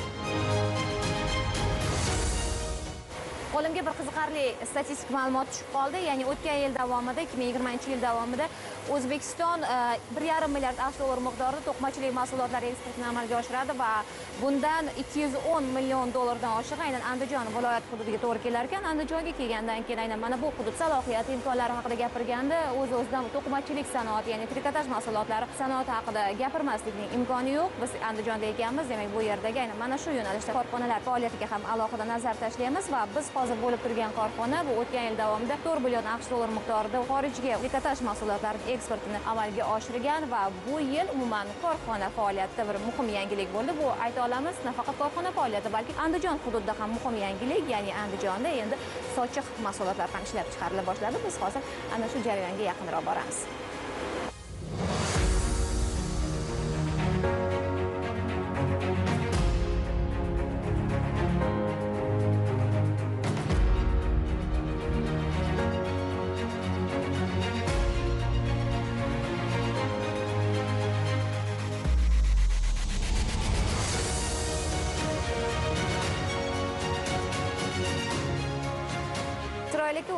Mana shu korxona ta'sischilari Isroilga yo'nalishni o'quvini olgandan keyin chegaralanib qolmasganda odam yana nimalardir qilsam, imkonlarni ishga solsam dergan. Mana bu sochiq ishlab chiqarish sexi bunga bir misol. Qanday boshlandi bu loyiha? Biz mana chet el hamkorlarni ishlash jarayonida trikotaj eksport qilardik. Borganimizda shu chet ellar bizni sochiq ishlab chiqarish kerakligini aytgandan keyin sochiq ustanolari Xitoydan olib kelib o'rnatib, mana 2 oy bo'ldi hozir SNGga eksport qilyapti. Sochiq ishlab chiqarib, sotib eksport qilishga ham ulgurdingiz. Albatta. Bilishimcha bu Andijonda ham birinchilardan bo'lib bo'lgan tashabbusga qo'l urilgan. Asosan Namangan ishlab chiqarardi. Bugungi kunda Andijon trikotaj ishlab chiqarardi, hozir mana sochni ham ishlab chiqaryapti. Bozor iqtisodiyotida nima so'rasa shuni ishlab chiqarish kerak. Bugun xaridorlaringiz kimda? Qayerlarga sotyapsiz? Mana hozir Moldova oldi, Belorussiya oldi, Qozog'iston olyapti. Hamma yer hozirgi kunda olyapti. Bu shu yerni o'zi to'qiladi. Iplari ham o'zimizdanmi? O'zimizni O'zbekistonda priyajasi. Xo'p. To'qiymiz, bo'yaymiz, tikib, tayyor mahsulot qilib sotamiz. Qanaqa endi sifati qanaqa? Boshlanishiga biroz qiyinroq bo'ladi. Endi bir yo'lga tushib olgunimizcha. Birinchilari yaroqsiz ham chiqqan holatlar ham bo'lgandir-a? 2 oy Xitoy mutaxassis kelib o'zimizni o'zbek bolalarni o'qitdi. Hozirgi kunda biz o'zbek bolalarimiz chet el mutaxassisdan ko'ra chiroyli ishlayapti. Sifatlari yaxshi. Sifati yaxshi. Xaridorlarimiz qanaqa baho beryapti? Xaridorlar hozir Olmaotada nomer 1 sochiq bizniki. Shu paytgacha qanaqa jarayonlar bor edi bu yerda? Sochiq ishlab chiqarilganga qadar. Shu paytgacha biz tayyor mahsulot, trikotaj mahsulotlar ishlab chiqarib 6 ta davlatga eksport qilardik. Keyin bo'yalgan ip ishlab chiqarib Koreyaga eksport qildik. Hozirgi kunda ham bo'yalgan ip, ham g'alta ip, shveni nitka deydi. Shuni ishlab chiqarib ularni alohida ham sotamiz, faqat o'zimiz uchun emas. Albatta, birinchi eksport, keyin mahalliy bozor. Mana shu paytda nimani ko'proq o'ylash kerak? O'sha ehtiyojni ko'pligini ko'proq o'ylash kerakmi yoki o'zining imkoniyatlarini o'ylash kerakmi? Tadbirkorga nima muhim? Tadbirkor nimani ko'proq o'ylaydi? Tadbirkor har kuni qaysi davlat nima so'rayapti, qaysi xalqimiz nimani so'rayapti, ishchilarimiz qanaqa ahvolda, bugungi kundagi prezident siyosatini har chiqqan qonunni o'zlashtirib turish kerak. Umuman olganda shu paytgacha ham yaxshigina biznesingiz bo'lgan, tekstil mahsulotlari bo'yicha. Endi bu nima kerak edi? Yana 2 oy davomida mana bunaqa sinov deyish mumkin-da. Hozir nimani ishlab chiqarsangiz, shuni bozor so'rayapti. Eng tabiiy mahsulot biz O'zbekistonda. Mana trikotaj paxta, sochigimiz paxta. Butun dunyoga borsangiz, bizning sochigimiz bilan hozirgi kunda trikotaj mahsulotimizni birinchi o'chirda tabiiy mahsulot sifatida oladi. Endi shundan foydalanish kerak-da. Albatta, butun O'zbekiston hozir dunyoga tanilyapti shu sohada. Necha yildan buyon shu sohadasiz? Menga 21 yil bo'ldi. Andijonga kelaverishda yo'l-yo'lakay ham qarab keldimda, yo'lda qadamda bir to'qimachilik korxonasiga duch kelasiz. Nimaga Andijonlikdagi shunaqa pirdozi ketganmi to'qimachilikda yoki bu yerda qulaymi? Ayniqsa sanoatchilar rayoni bo'lgan Xo'jobodda 600 dan oshiq fabrika ishlayapti. Bizning nega rayonimizda hozirgi salohiyati ham, odamlarni ishlab chiqarish qobiliyati ham, odamlarning yashash sharoiti ham o'zgarib ketdi. Aynan mana shu to'qimachilikning orqasida. Albatta. Xo'p, endi bu yoqda nima deydi? Non topish qiyin emasmi? O'zini ko'rsatish, ko'tarib olish shuncha to'qimachilik bo'lgandan keyin raqobat ham shunga yarasha kuchli bo'ladi-da. Raqobatsiz rivojlanish bo'lmaydi. Albatta raqobat bo'lishi kerak. Balki shuni evaziga u ko'payayotgandir, shuni evaziga yaxshiroq bo'lishga harakat qilar. Biz hozir Turkiya bilan, Xitoy bilan raqobatga chiqyapmiz. Ichkaridagi raqobat qanaqa? Ichkaridagi o'zining yo'liga, O'zbekistonning mahsuloti.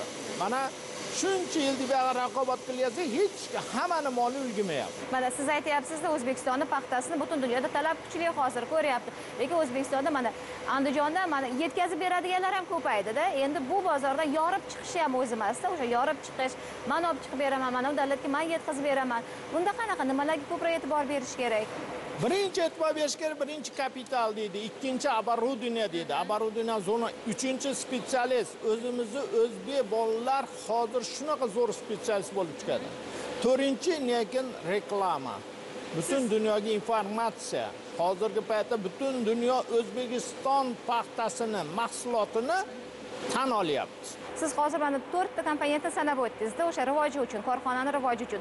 Siz mana shu komponentlarni qay darajada birlashtira oldingiz, o'sha o'zingizda shakllantira oldingiz? Biz mana O'zbekistonda biz tadbirkorlar hozir har kuni o'sib ketyapmiz. Shunaqa yaxshi sharoitda rivojlanyapti. Nechta xodimingiz bor bugun? Hozir 1200 ta xodim bor. Trikotaj ishlab chiqaradi, g'alta ip ishlab chiqaradi, sochiq ishlab chiqaradi. Hozir mana shunaqangi o'zimizni o'zbek bolalar eng zo'r chet el mutaxassisi bilan baslashadigan bo'lib, bizni o'zbek bolalar mutaxassislar bo'lib chiqdi. Mana shu yangi liniya sabab yana qancha yangi ishchi o'rni yaratildi? Buni hozir birinchi etapi ishga tushdi. Ikkinchi etapini ham ishga tushirganimizdan keyin bu yerda 200 ta ish o'rin yaratiladi. 200 ta ish o'rni to'liq ishga tushgandan keyin, demak sochiq bu yoqda to'qilyapti. Bu sochiq mana Xitoyda shakar stanoga to'qiladi, keyin bu olib chiqib bo'yaladi, keyin pardozlanadi, keyin tikuvga kiradi, keyin upakovkadan eksportga chiqib ketadi. Shu yerdan o'zidan to'g'ri kelib olib ketishadimi? Buni biz hozir mana shunaqa yangi yilda shartnomalarimiz bor. Hozir sochig'imiz ulg'mayapti. Keyingi etap hozir stanovlarimiz yo'lga chiqdi. Keling, o'sha boshqa jarayonni ham bizga ko'rsating-da, qolgan jarayonlarni.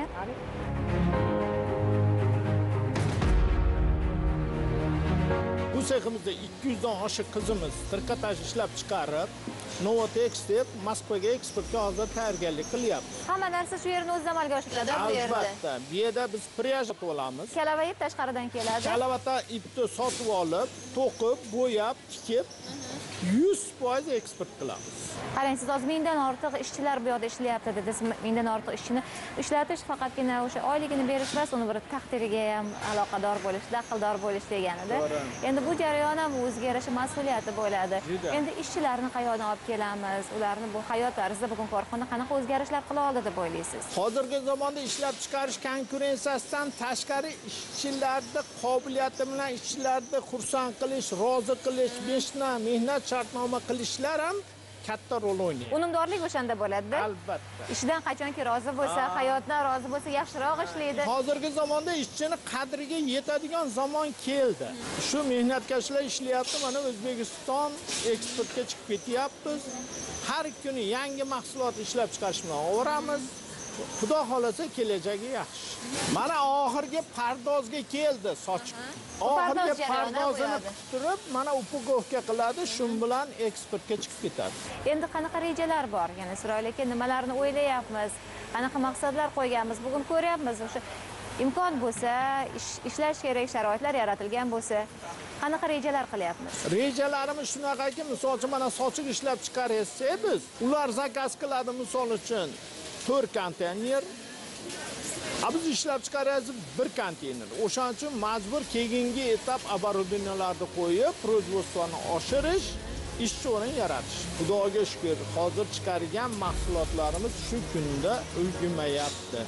Isroil aka, shu yo'lda to'xtamang, harakatdan to'xtamang, kuch bersin sizga. Mayli, rahmat katta ma'lumotlar uchun. Endi qolganini o'zimiz ko'ramiz. Mayli.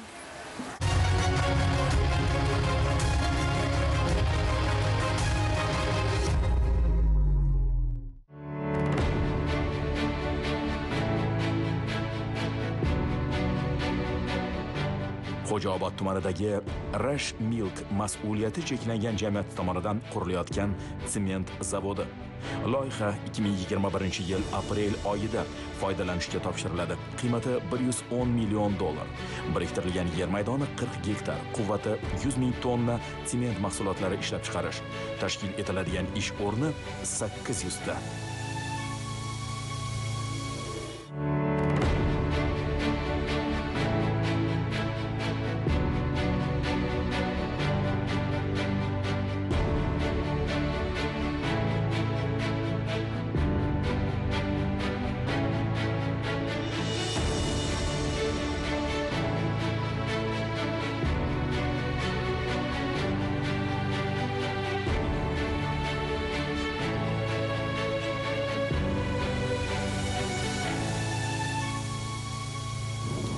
Hozir Xo'jaobod tumani Toshotlar mahalla fuqarolar yig'inidamiz. Yerdan 100 metr balandlikda turibmiz hozir. Men qarshimda Chilistun tog'lari. Bu yerda juda katta hajmdagi qurilishlar ketyapti. Sement zavodi qurilyapti. Rush Milk kompaniyasi tomonidan. E'tiborli jihat bilasiz, mamlakatimizda barmoq bilan sanarli sement ishlab chiqarish korxonalari bor. Biz sement degan Bahongaron sement, Quvasoy sement, Bekobod sement kabi yirik ishlab chiqarish korxonalarini tilga oladi. Bugun esa mamlakatimizning hamma hududida bu imkoniyat ishga solinyapti. Chunki biz tog'larimizda cheksiz zaxiramiz bor. Shu bugungacha foydalanmaganmiz. Mana bugun katta bir investitsiya jalb qilinib, ahamiyati, loyihani qiymati va ko'lami men sanagan sement zavodlaridan qolishmaydigan bitta korxona ishga tushish arafasida. Keling, uni imkoniyatlari, qurilish jarayoni va kelgusida bu bizni qurilish materiallari sanoatimizga va Andijon viloyati iqtisodiyotiga qanday hissa qo'shish haqida suhbatdoshimiz viloyat hokimligi kotibiyat mudiri Ergashal aka Abdujaliyev bilan suhbatlashdik. Ergashal aka, assalomu alaykum. Juda balandga chiqdik, chunki bu korxona korxonani ham maqsadlari juda baland ekan. Korxonani o'z-o'zidan paydo bo'lgan emasda. Ko'rib turibmiz, mana chiqib kelguncha ham guvohi bo'lyapsiz. Hazilakam ish qilinmaganda. To'g'ri. Xitoylik hamkorlar mana ishlab yotishibdi. Tez kunlarda ishga tushirish masalasida. Keling bizga endi qisqacha gapirib bering endi.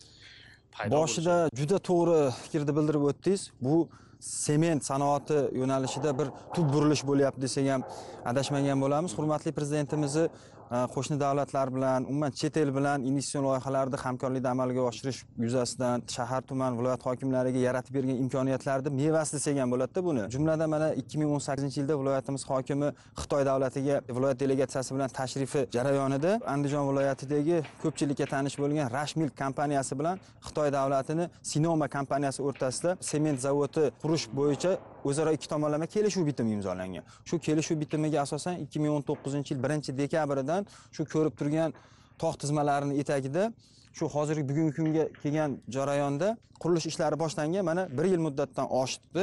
Bu loyihaning umumiy qiymati 110 million dollarni tashkil qilib, shundan 20 million dollari Rashmilk kompaniyasi mablag'laridan, 30 million dollari bank kredit hisobidan, qolgan mablag'lar esa ta'sischimiz, ya'ni xitoylik hamkorlarimizning mablag'lari hisobiga qurilyapti.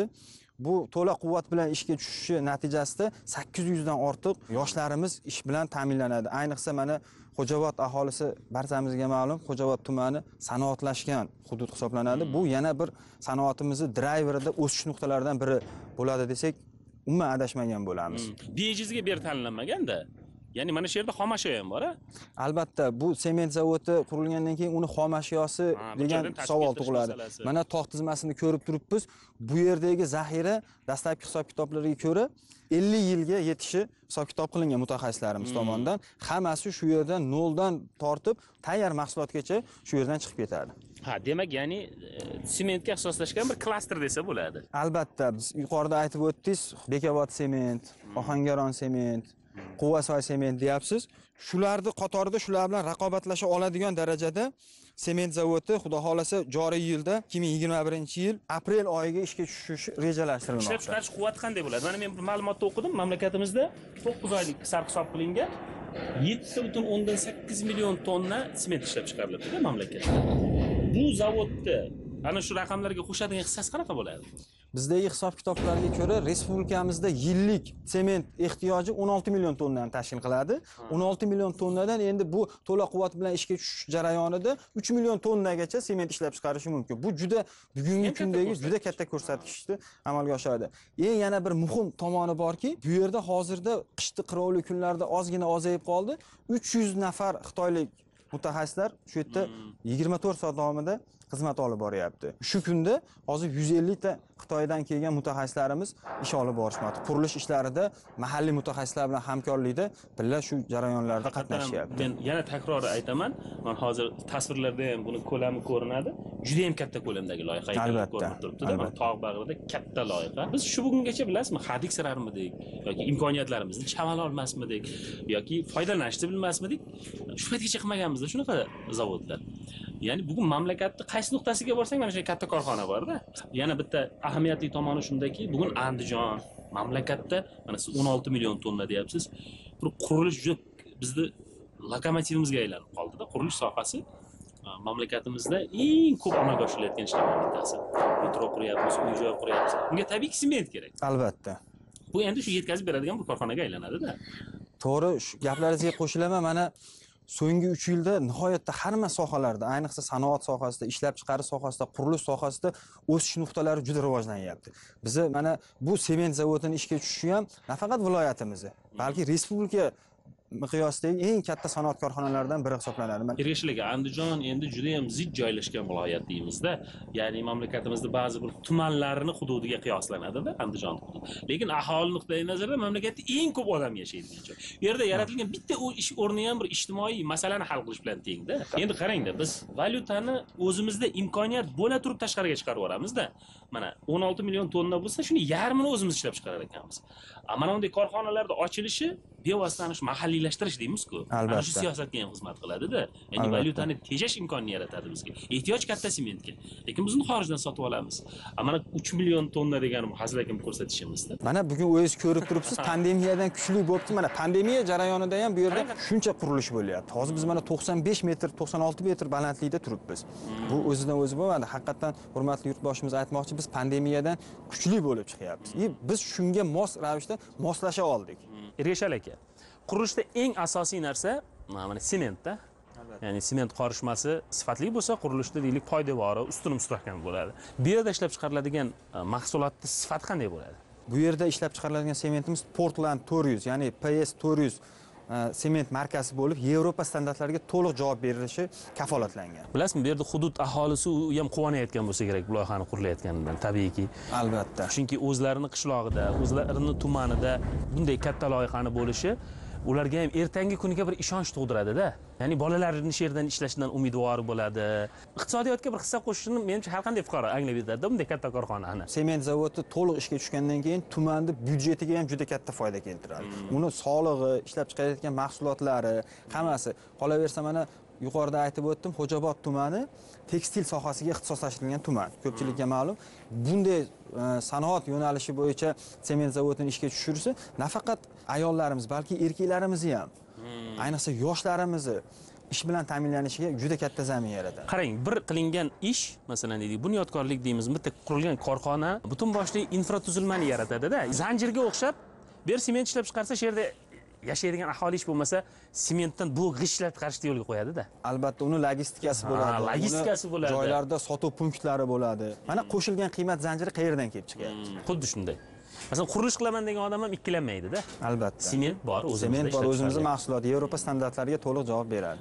Ergashal aka, mana biz bilyapmizki, demak, Xo'jaobodda sement ishlab chiqarish uchun xomashyo zaxirasi bor-da. Albatta. Demak, yana korxonalar ochishga imkoniyat bor-da. Shunaqa loyihalar yana nazarda tutilyapmi? Joriy yilda o'zida Xo'jaobod tumanida shunaqa sement zavodiga o'xshagan yana bitta korxona qurilyapti. Xudo xolasa aprel oyida u ham ishga tushiradi. Qiymati 50 million AQSh dollariga ega bo'lgan. Shu Xo'jaobod tumani Xidirsha massivida qurilyapti. Grace Building kompaniyasi tomonidan qurilmoqda. 400 ta ish o'rni yaratiladi. Eng ahamiyatlisi bitta tumanda o'zida ikkita mega loyiha, sement ishlab chiqarish mega loyiha. Bu 50 million dollarlik, bu 110 million dollarlik. Demak, 2021-yil Xo'jaobod uchun yaxshi yil. Sanoat inqilobi bo'ladi sement sohasida. Ergashal aka, mana bunday loyihalarning amalga oshirilishi birinchi navbatda mamlakat iqtisodiyotiga va odamlarning turmushiga juda katta ta'sir o'tkazadi. Bu shunisi bilan ahamiyatli. Mamlakatimizda bunday katta loyihalar ko'p. Va shulardan birini guvohi bo'lib biz ham quvonyapmiz. Sizga bergan ma'lumotlaringiz uchun rahmat. Salomat bo'ling. Sizlarga ham rahmat e'tiboringiz uchun.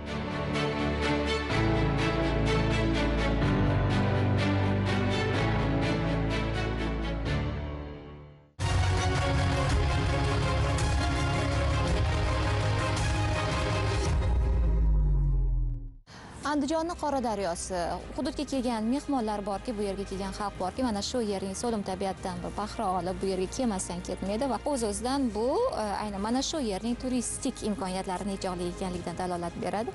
Endi keyingi paytlarda aynan mana shu bor imkonlarni ishga solish, ularni o'sha foydalana olish va to'g'ri yo'naltirish sababli bu yerda ham yangi bir turistik kompleks ishga tushdi. Turistik kompleksga unda tibbiyot bilan turizmning uyg'unlashgan. Bu esa o'z o'rnida ham tibbiyotdagi, ham turizmdagi bir olib borilayotgan katta islohotlarni birgalikda o'sha insonlar hayotiga tezroq kirib borishga yaxshi sharoit yaratiladi. Biz hozir Andijonda o'sha o'tgan yilning so'nggi chorakda ish boshlagan Med City dam olish, davolanish markazidamiz.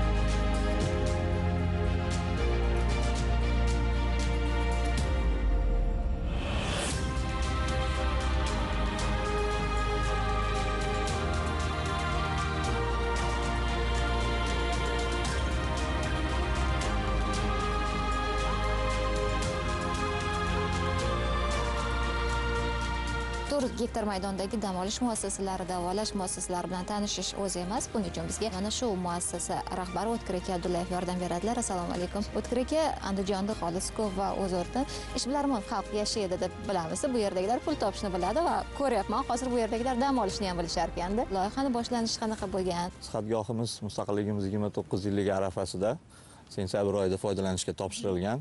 Loyiha qiymati 47 milliard so'mni tashkil etadi. Sihatgohimizga 150 ta o'ringa xizmat ko'rsatishga mo'ljallangan. Sihatgohimiz ishga tushgandan beri 100 ta ishchi, xizmatchi, xodimlar ish bilan ta'minlangan. Statsionar davolanishga mo'ljallangan binoyimiz 2 qavatli, 1 qavatli binolarimiz bor. Oilaviy dam olishga ham mo'ljallangan. Sihatgohimiz yana ham foydalanuvchilarni jalb qiladigan tomoni sihatgohimiz oldidan Qoradaryo oqib o'tganligi. Muassasani bir kunlik qurmayapmiz. Unga har kun odam kelishni xohlaymiz, har kun mehmon kelishni xohlaymiz. Endi keyin yana qayta odamlarni o'ziga chaqirishda davom etadigan, ya'ni keyingi safar kelishga sabab bo'luvchi omillar bormi bu yoqda? Bor. Bizga keluvchi mijozlarimiz asosan diagnostika markazimizda birinchi ko'rikdan o'tilinadi. Kelayotgan mijozni jismoniy tibbiy holatiga qarab turib 8 turdagi tibbiyot xodimlari xizmat ko'rsatadi. Fizioterapiya muolajalarimiz juda katta assortimentga ega. Davolash saunalarimiz bor, tuzli g'orlarimiz bor. Kelayotgan mijozlarning talab istaklariga tibbiy keyin jismoniy holatiga qarab turib oshxonamizdagi kunlik berayotgan ratsionimiz ham shunga moslashtirib boriladi. Siz hozir aytyapsiz 8 ta o'sha tibbiy yo'nalish bo'yicha biz xizmat ko'rsata olamiz. Mana bu tibbiy yo'nalishlar, ushbu 8 ta yo'nalish nimaga qarab tanlab olingan? Bu yerda endi tabiat qo'yni bo'lganligi uchun, odamlar asablarini tinchlantirishligi uchun ko'proq urg'u neurologik asab kasalliklari, kardiologiya, keyin shu bilan birga tavsiya kerak bo'lgan holatlariga urolog, ginekolog, lor, terapevt. O'sha ko'p talab bo'ladigan, ko'p ehtiyoj bo'ladigan boshqa yo'nalishlar. Shunga qarab turib davolashda bularda maslahatlardan foydalanamiz. O'tkir aka, yashirmaymiz. Ma'lum muddat sanatoriyalar ham davlatning ham e'tiboridan chetda qolib ketgan. Mana shu sababli ko'pchilik sanatoriyaga borishni xohlamay ham qo'ygandi. O'sha borsa imkoni bo'lmasa nima qilaman, shu imkoni yo'q joyga shuncha pul sarflab degan. Demak, sharoit bo'lmagandan keyin boshqa yo'nalishga sarflaydi-da shu pulni, boshqa joyga boradi. Va biz keyingi yillarda ko'ryapmiz, aynan mana shu sohaga e'tiborni ko'ryapmiz. Va o'sha chet eldan qolishmaydigan sharoitlarni o'zimizda qilinayotgan bir holatlarga ham guvoh bo'lyapmiz. Endi odamlarni bunga jalb qilish, chaqirish, ularga ko'rsatish, targ'iboti yo'nalishda qanaqa ishlar? Buni tanib ulgurishdimi odamlar? Foydalanishga topshirilganiga mana 5 oy muddat bo'layotgan bo'lsa, hozir kelayotgan mijozlarimiz, joylarimiz to'lab, navbatga qo'yilinyapti. Xonalarimiz lyuks, poluks apartamentlarga bo'lingan. Ichkaridagi sharoitlarimiz kerak bo'lsa shu dunyo standartlari talablariga javob bera oladi. Narxlarimiz ham unaqa juda qimmat emas. Keling endi gap isbot bilan bo'lsin, birorta xonani ko'rsatib, tanishtirib bera qoling. Xo'p, sizlarga ko'rsatmoqchi bo'lgan kottejimiz oilaviy dam oluvchilar uchun mo'ljallangan. Bu ko'rinishdagi kottejlarimiz 2 qavatligi 8 ta, 1 qavatligi 9 tani tashkil qiladi. Ko'rib turganimiz shu sizga aytgan 2 qavatlik lyuks kottejimizning bittasi. Bu yer mehmonxona qismi. Oilaviy dam oluvchilarning xohish talablariga qarab oshxona xizmatidan foydalanishadi. Xohishlariga qarab o'zlari ovqatlarini tayyorlash uchun ham sharoitlar yaratilgan. Alohida tartibda kelsa, mana davolash muassasasining xizmatlaridan foydalanish qanaqa tartibda bo'ladi? Pullik o'zi qo'shimcha darsda foydalanish. Pulli xizmatga kiradi. Kelayotgan foydalanuvchilarga a'zolik kartasi beriladi. Bu bo'yicha fizioterapiya, massaj, spa salonimiz, oshxona xizmatlarimizdan shu kartochka orqali foydalanishlari mumkin. Lyuksligini yana o'ziga yarasha tomoni bu yerda sauna bilan basseynimiz bor. Kottejning ichida ko'rishimiz mumkin. Kottejning ichida zo'r sharoit ko'p. Bu basseyn hamda sauna xizmati kottejning o'zining ichida joylashgan bo'ladi. Kelgan mijozlarni 4 tadan boshlab 8 tagacha bo'lgan oilaviy xohlasa do'st og'aynilari bilan kelgan mijozlarga birdaniga 4 tadan 8 tagacha mijozga bu shu lyuks kottejimizning 2-qavati bo'ladi. Bu yerda asosan 2 kishilik yotoqxona, dam olish xonasi, yuvinish xonasi, keyin tashqarida ochiq ayvonda ovqatlanish, dam olish joyi ham tashkil qilingan. Bu juda chiroyli manzara, albatta kelishga, kelib ko'rishga. Qoradaryo ko'zimiz oldida bemalol ko'rinib turiladi. O'tkir aka, bugun sayyohni hayron qoldirish qiyin masalada. Kundan kunga mehmonxonalar ko'payayotganda o'ylashimcha aynan mana shu manzara mehmonxonaning eng o'ziga xos jihati deb o'ylayman. Muassasamizning alohida jihatlaridan yana biri fitnes mutaxassislarimiz ertalabki badan tarbiyani yotib davolanuvchi mijozlar bilan Qoradaryoning bo'yida mana shu yerda ertalabki badan tarbiya mashg'ulotlarini o'tishadi. Bugun qancha mutaxassis, qancha ishchi ishlaydi bugun? 96 ishlaydi. Sifat tizimi sertifikatlariga ega bo'lgan xodimlar.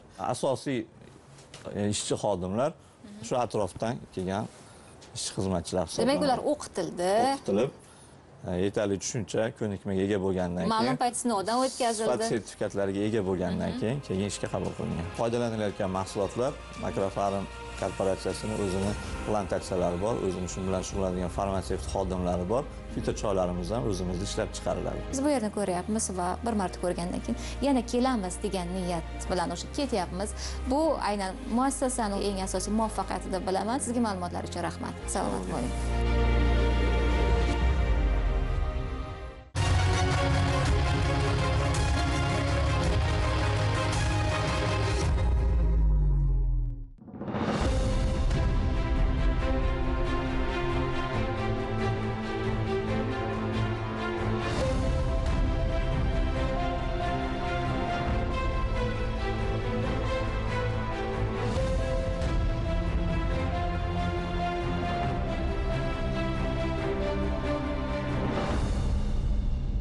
Hozir e'tiboringizni bir raqamga qaratmoqchiman. O'zbekistonda 2020-yilda garchi pandemiya yili bo'lsa-da, meva sabzavot ishlab chiqarish hajmi juda yaxshi ko'rsatkichlarga erishildi. Raqamlarda buni keltirib o'tmoqchiman. Masalan, 2.800.000 tonnadan ortiq meva, 1.700.000 tonna uzum, 15 million tonnaga yaqin sabzavot va poliz mahsulotlari yetishtirilgan. 1.246.000 tonna hajmdagi, ya'ni 822.1 million dollarlik meva sabzavotni biz eksport qilganmiz 71 ta mamlakatga. Bunaqangi ko'p hajmdagi meva sabzavot ishlab chiqarish uchun albatta uni asos bo'lishi kerak. Birgina klasterlar faoliyatining yo'lga qo'yilishi bu sohadagi ko'rsatkichlarni karrasiga ortishiga xizmat qilyapti. Mamlakatimizda qishloq xo'jaligida meva sabzavotning ulushi eng ko'p hududlardan biri bu Андижон viloyati desak, hech mubolag'a bo'lmaydi. Men sizga bittagina raqam keltiraman. 2020-yil qovun eksportida qariyb 10.000 tonnaga yaqin qovun eksport qilgan Андижон viloyati. Ya'ni peshqadamlikni qo'lga kiritgan. Bugun Андижон viloyatining Asaka tumanida obod turmush orzusi meva sabzavotchilikka asoslashgan klaster faoliyat yurityapti. Eng quvonarlisi yaqindagina uni muassisligida mevani qayta ishlaydigan, quritadigan va eksportga yo'naltiriladigan korxona o'zini ishini boshladi. Ko'p bo'lgani yo'q. Juda katta loyiha, Андижон Golden Fruits deb nomlanadi. Biz hozir mana shu loyiha umuman Asaka tumanidagi klasterda faoliyat xususida gaplashmoqchimiz. Men yonimda hozir tuman hokimligining investitsiya bo'limi boshlig'i Azamat aka G'ulomov turibdilar. Azamat aka, loyihaning qiymati qanaqa? Qancha ish o'rni yaratildi va bu bizga nima beradi? Yurtboshimiz tashabbusi bilan qishloq xo'jaligi mahsulotini klasterlarni tashkil etish evaziga tumanimizda yirik obod turmush orzusi fermer xo'jaligi tomonidan klaster tashkil qilingan bo'lib, bu 50 milliard so'm mablag'lar evaziga tashkil qilindi. 20-yilda bu fermer xo'jaligi tomonidan 2020-yilda 1 million dollardan ortiq meva sabzavot mahsulotlari eksport qilinishiga erishildi. Korxonani tashkil etilishi natijasida 2021-yilda eksport geografiyasini kengaytirib va Yevropa davlatlarida xaridorlar jalb qilish maqsadida bu yirik savdo markazi hamda qadoqlash, saralash sex tashkil qilinib, hammasi bir joyda. Hozirda bir joyga shu logistika hamda savdo markazi saralash bir joyda kelgan xaridorlarni ovoragarchiligini kamaytirish maqsadida hamma sharoitlar qilinib, shu yerga tashkil qilindi. Demak, bu klaster, ya'ni o'zi yetishtiradi, o'zi qayta ishlaydi, o'zi qadoqlab, o'zi eksportga yo'naltiriladi. Demak, bog'lari ham bor. Bog'lari, ekin yer maydonlari hamma sharoitlar qilib berilgan. 200 gektardan oshiq ekin yer maydoni bo'lib, fermer xo'jaligi bundan tashqari tumanimizdagi bog'dorchilik, sabzavotchilikka ixtisoslashgan fermer xo'jaliklar bu shartnoma asosida ushbu fermer klasteriga mahsulotlar yetkazib berishi bilan tumanimizda emas, balki viloyatimiz darajasida bu fermerlar mahsulot yetkazib beradi. Men bu gapni ko'p aytaman. Masalan, deylik, biz yillar bo'yi dehqonchilik bilan shug'ullandik, hosil yetishtirardik, hosil yomon bo'lmasdi, chunki yerimiz yaxshi, dehqonlarimiz mirishkor, lekin isrof bo'lganchilik nihoyatda ko'p bo'ladi. Bu korxona 25.000 tonna meva sabzavot qayta ishlash quvvatiga ega bo'lib, hozirda tumanimizda u darajada mahsulot yetishtirib bo'lmaganligi sababli qolgan tuman, viloyat boshqalardan ham mahsulotlar sotib olib qayta ishlab eksportga yo'naltirilmoqda. Endi bilasizmi, Андижон hududi jihatdan kichkinada. Demak, butun Андижон vodiyda deylik meva sabzavotlarni ham qayta ishlashga imkoniyati bor-da. Imkoniyati bor. Hozir bu klasterni bu yerda ham yana qayta ishlashi, naryoqda yana qayta ishlash sexlari tashkil qilingan bo'lib, joriy yilda gilos mahsulotlarini ham viloyatimizni mana shu hududdan logistika markazi tashkil qilinib, mana shu yerdan eksportga yo'naltirish rejalashtirilmoqda. mana shu savdo markazi, logistika markazi, qadoqlar sexini tashkil qilinish natijasida 100 nafar doimiy ishchi o'rin va 300 nafar mavsumiy yangi ish o'rinlari yaratildi.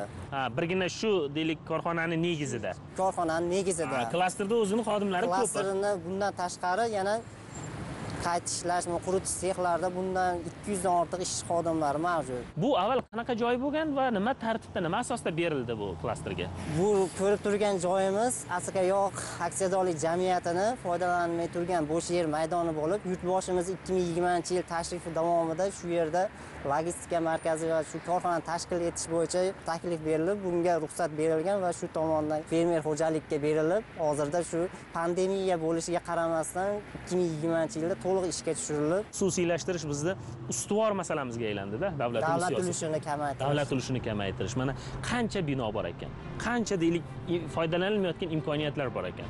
Mana xususiylashtirish klinikalar tashkil qilinyaptiki, mana shunday korxonalar ochilsin. Azamat aka, menga ma'qul kelgan jihati shu bo'ldiki, mana bu kompleksda ahamiyati. Ya'ni qarang, shu yerda o'zida qayta ishlanadi, qadoqlanadi va xaridorga mana ko'rib qo'ydi, chiroyli. Ha, xuddi shunaqa, misol jalb qilingan xaridorlar kelib ishlab chiqarish jarayonini o'z ko'zi bilan ko'rib, tayyor mahsulotni ko'rib, narxi hamma yoqda shu yerda o'zida, hamda mana orqa tarafda logistika markazi bor, shu yerdan chetga olib chiqib ketish imkoniyati yaratildi. Xorijlik mijoz uchun mana unaqa sharoit qilib qo'yish kerak-da. Mana qarang, mana shu yerda o'zida dalalarimizga yetishtiriladigan bir necha mahsulotlar quritilganida. 10 dan ortiq mahsulotlar quritilgan. Endi mana bu yerda eksport geografiyasi qo'yilibdi-da. Aksariyat Rossiya shaharlarida bu. Rossiya shaharlari. Bizni bu meva sabzavotni ko'proq shu Rossiya davlat hozirgi kunda talab ko'paymoqda. Bundan tashqari hozir Yevropani bir nechta davlatlaridan qiziqishlar yo'li kelib ko'rishdi. Xudo xolasa mana shu 2021-yilda bu mahsulotlar eksport yo'lga qo'yilib, yuqori darajada meva sabzavotni eksport qilish rejalashtirilgan. Qarang, o'zimiz dalamizda yetishtirilgan mahsulot shunday bir chiroyli holga kelar ekan. Klasterda tashkil qilinishi shu darajada katta imkoniyatki, o'zi yetishtirib, o'zi tayyor mahsulotni chiqarish darajasiga yetkazildi hozir mana. Mana qarang, endi bu brendga aylanyapti-da. Андижон Golden Fruits. Bu nafaqat deylik asakaliklarda, O'zbekistonda ishlab chiqarilayotgan mahsulotni dunyo bozorlariga ko'rsatib berish. Qishloq xo'jaligimizning yutuqlari desak bo'ladi-da. deb bemalol aytib olamiz. Oldinlari bunday mahsulotlarimiz ho'l yo bo'lmasa yarim tayyor mahsulot bo'lib eksport qilinadi. Hozir mana ham tayyor mahsulot, ham buni narx sifat tarafdan ham yuqori narxlarda sotish imkoniyati yaratilmoqda. Shunday, masalan deylik, chiqitga chiqib ketgan yoki arzimagan pulga sotilgan narsa bugun valyutaga aylanyapti. Hozir aytdingizki, bu 50 milliardlik loyiha dedingizda, o'zi mana hozir 12 milliard atrofidagi loyihasi bu. Loyihasi shu yerga tashkil qilindi. Bu bilan to'xtab qolmaydi. Albatta. Kelgusida nima qilmoqchi? Kelgusida bu klaster tomonidan endi hozir 2021-yilda donni qayta ishlash, sifatli mahsulotlar ishlab chiqarish rejalashtirildi. Hozir dastgohlar keltirilib, o'rnatilish jarayoni olib borilmoqda. Eng muhimi mana 100 ta odam ishlayapti deyapsiz-ku. Ko'p opalarimiz ishlayapti-da. Ishsiz uyda o'tirgan ayollar jalb qilinib, shular ish bilan ta'minlashga erishildi. Biz quvonamiz. Mana shunday deylik katta ishlab chiqarish loyihalarini tatbiq qilinayotgani, faqat qog'ozlarda yoki faqat so'zda qolib ketmayotganini mana bunday joylarga kelib guvohi bo'lamizda o'zimiz. Bugun aytilgan ish bajarilyapti. Ya'ni qishloq xo'jaligini biz klaster tizimiga o'tkazish, innovatsiya bilan, ilm bilan deylik, uni hamohang qilish bizning maqsadimiz. Va mana bunday korxonalar shu maqsadga erishish yo'lidagi bir isbotlarda. Yaratilgan imkoniyatlardan samarali foydalanib, shu darajaga erishildi. Sizga rahmat deymiz ma'lumotlar uchun. Salomat bo'ling.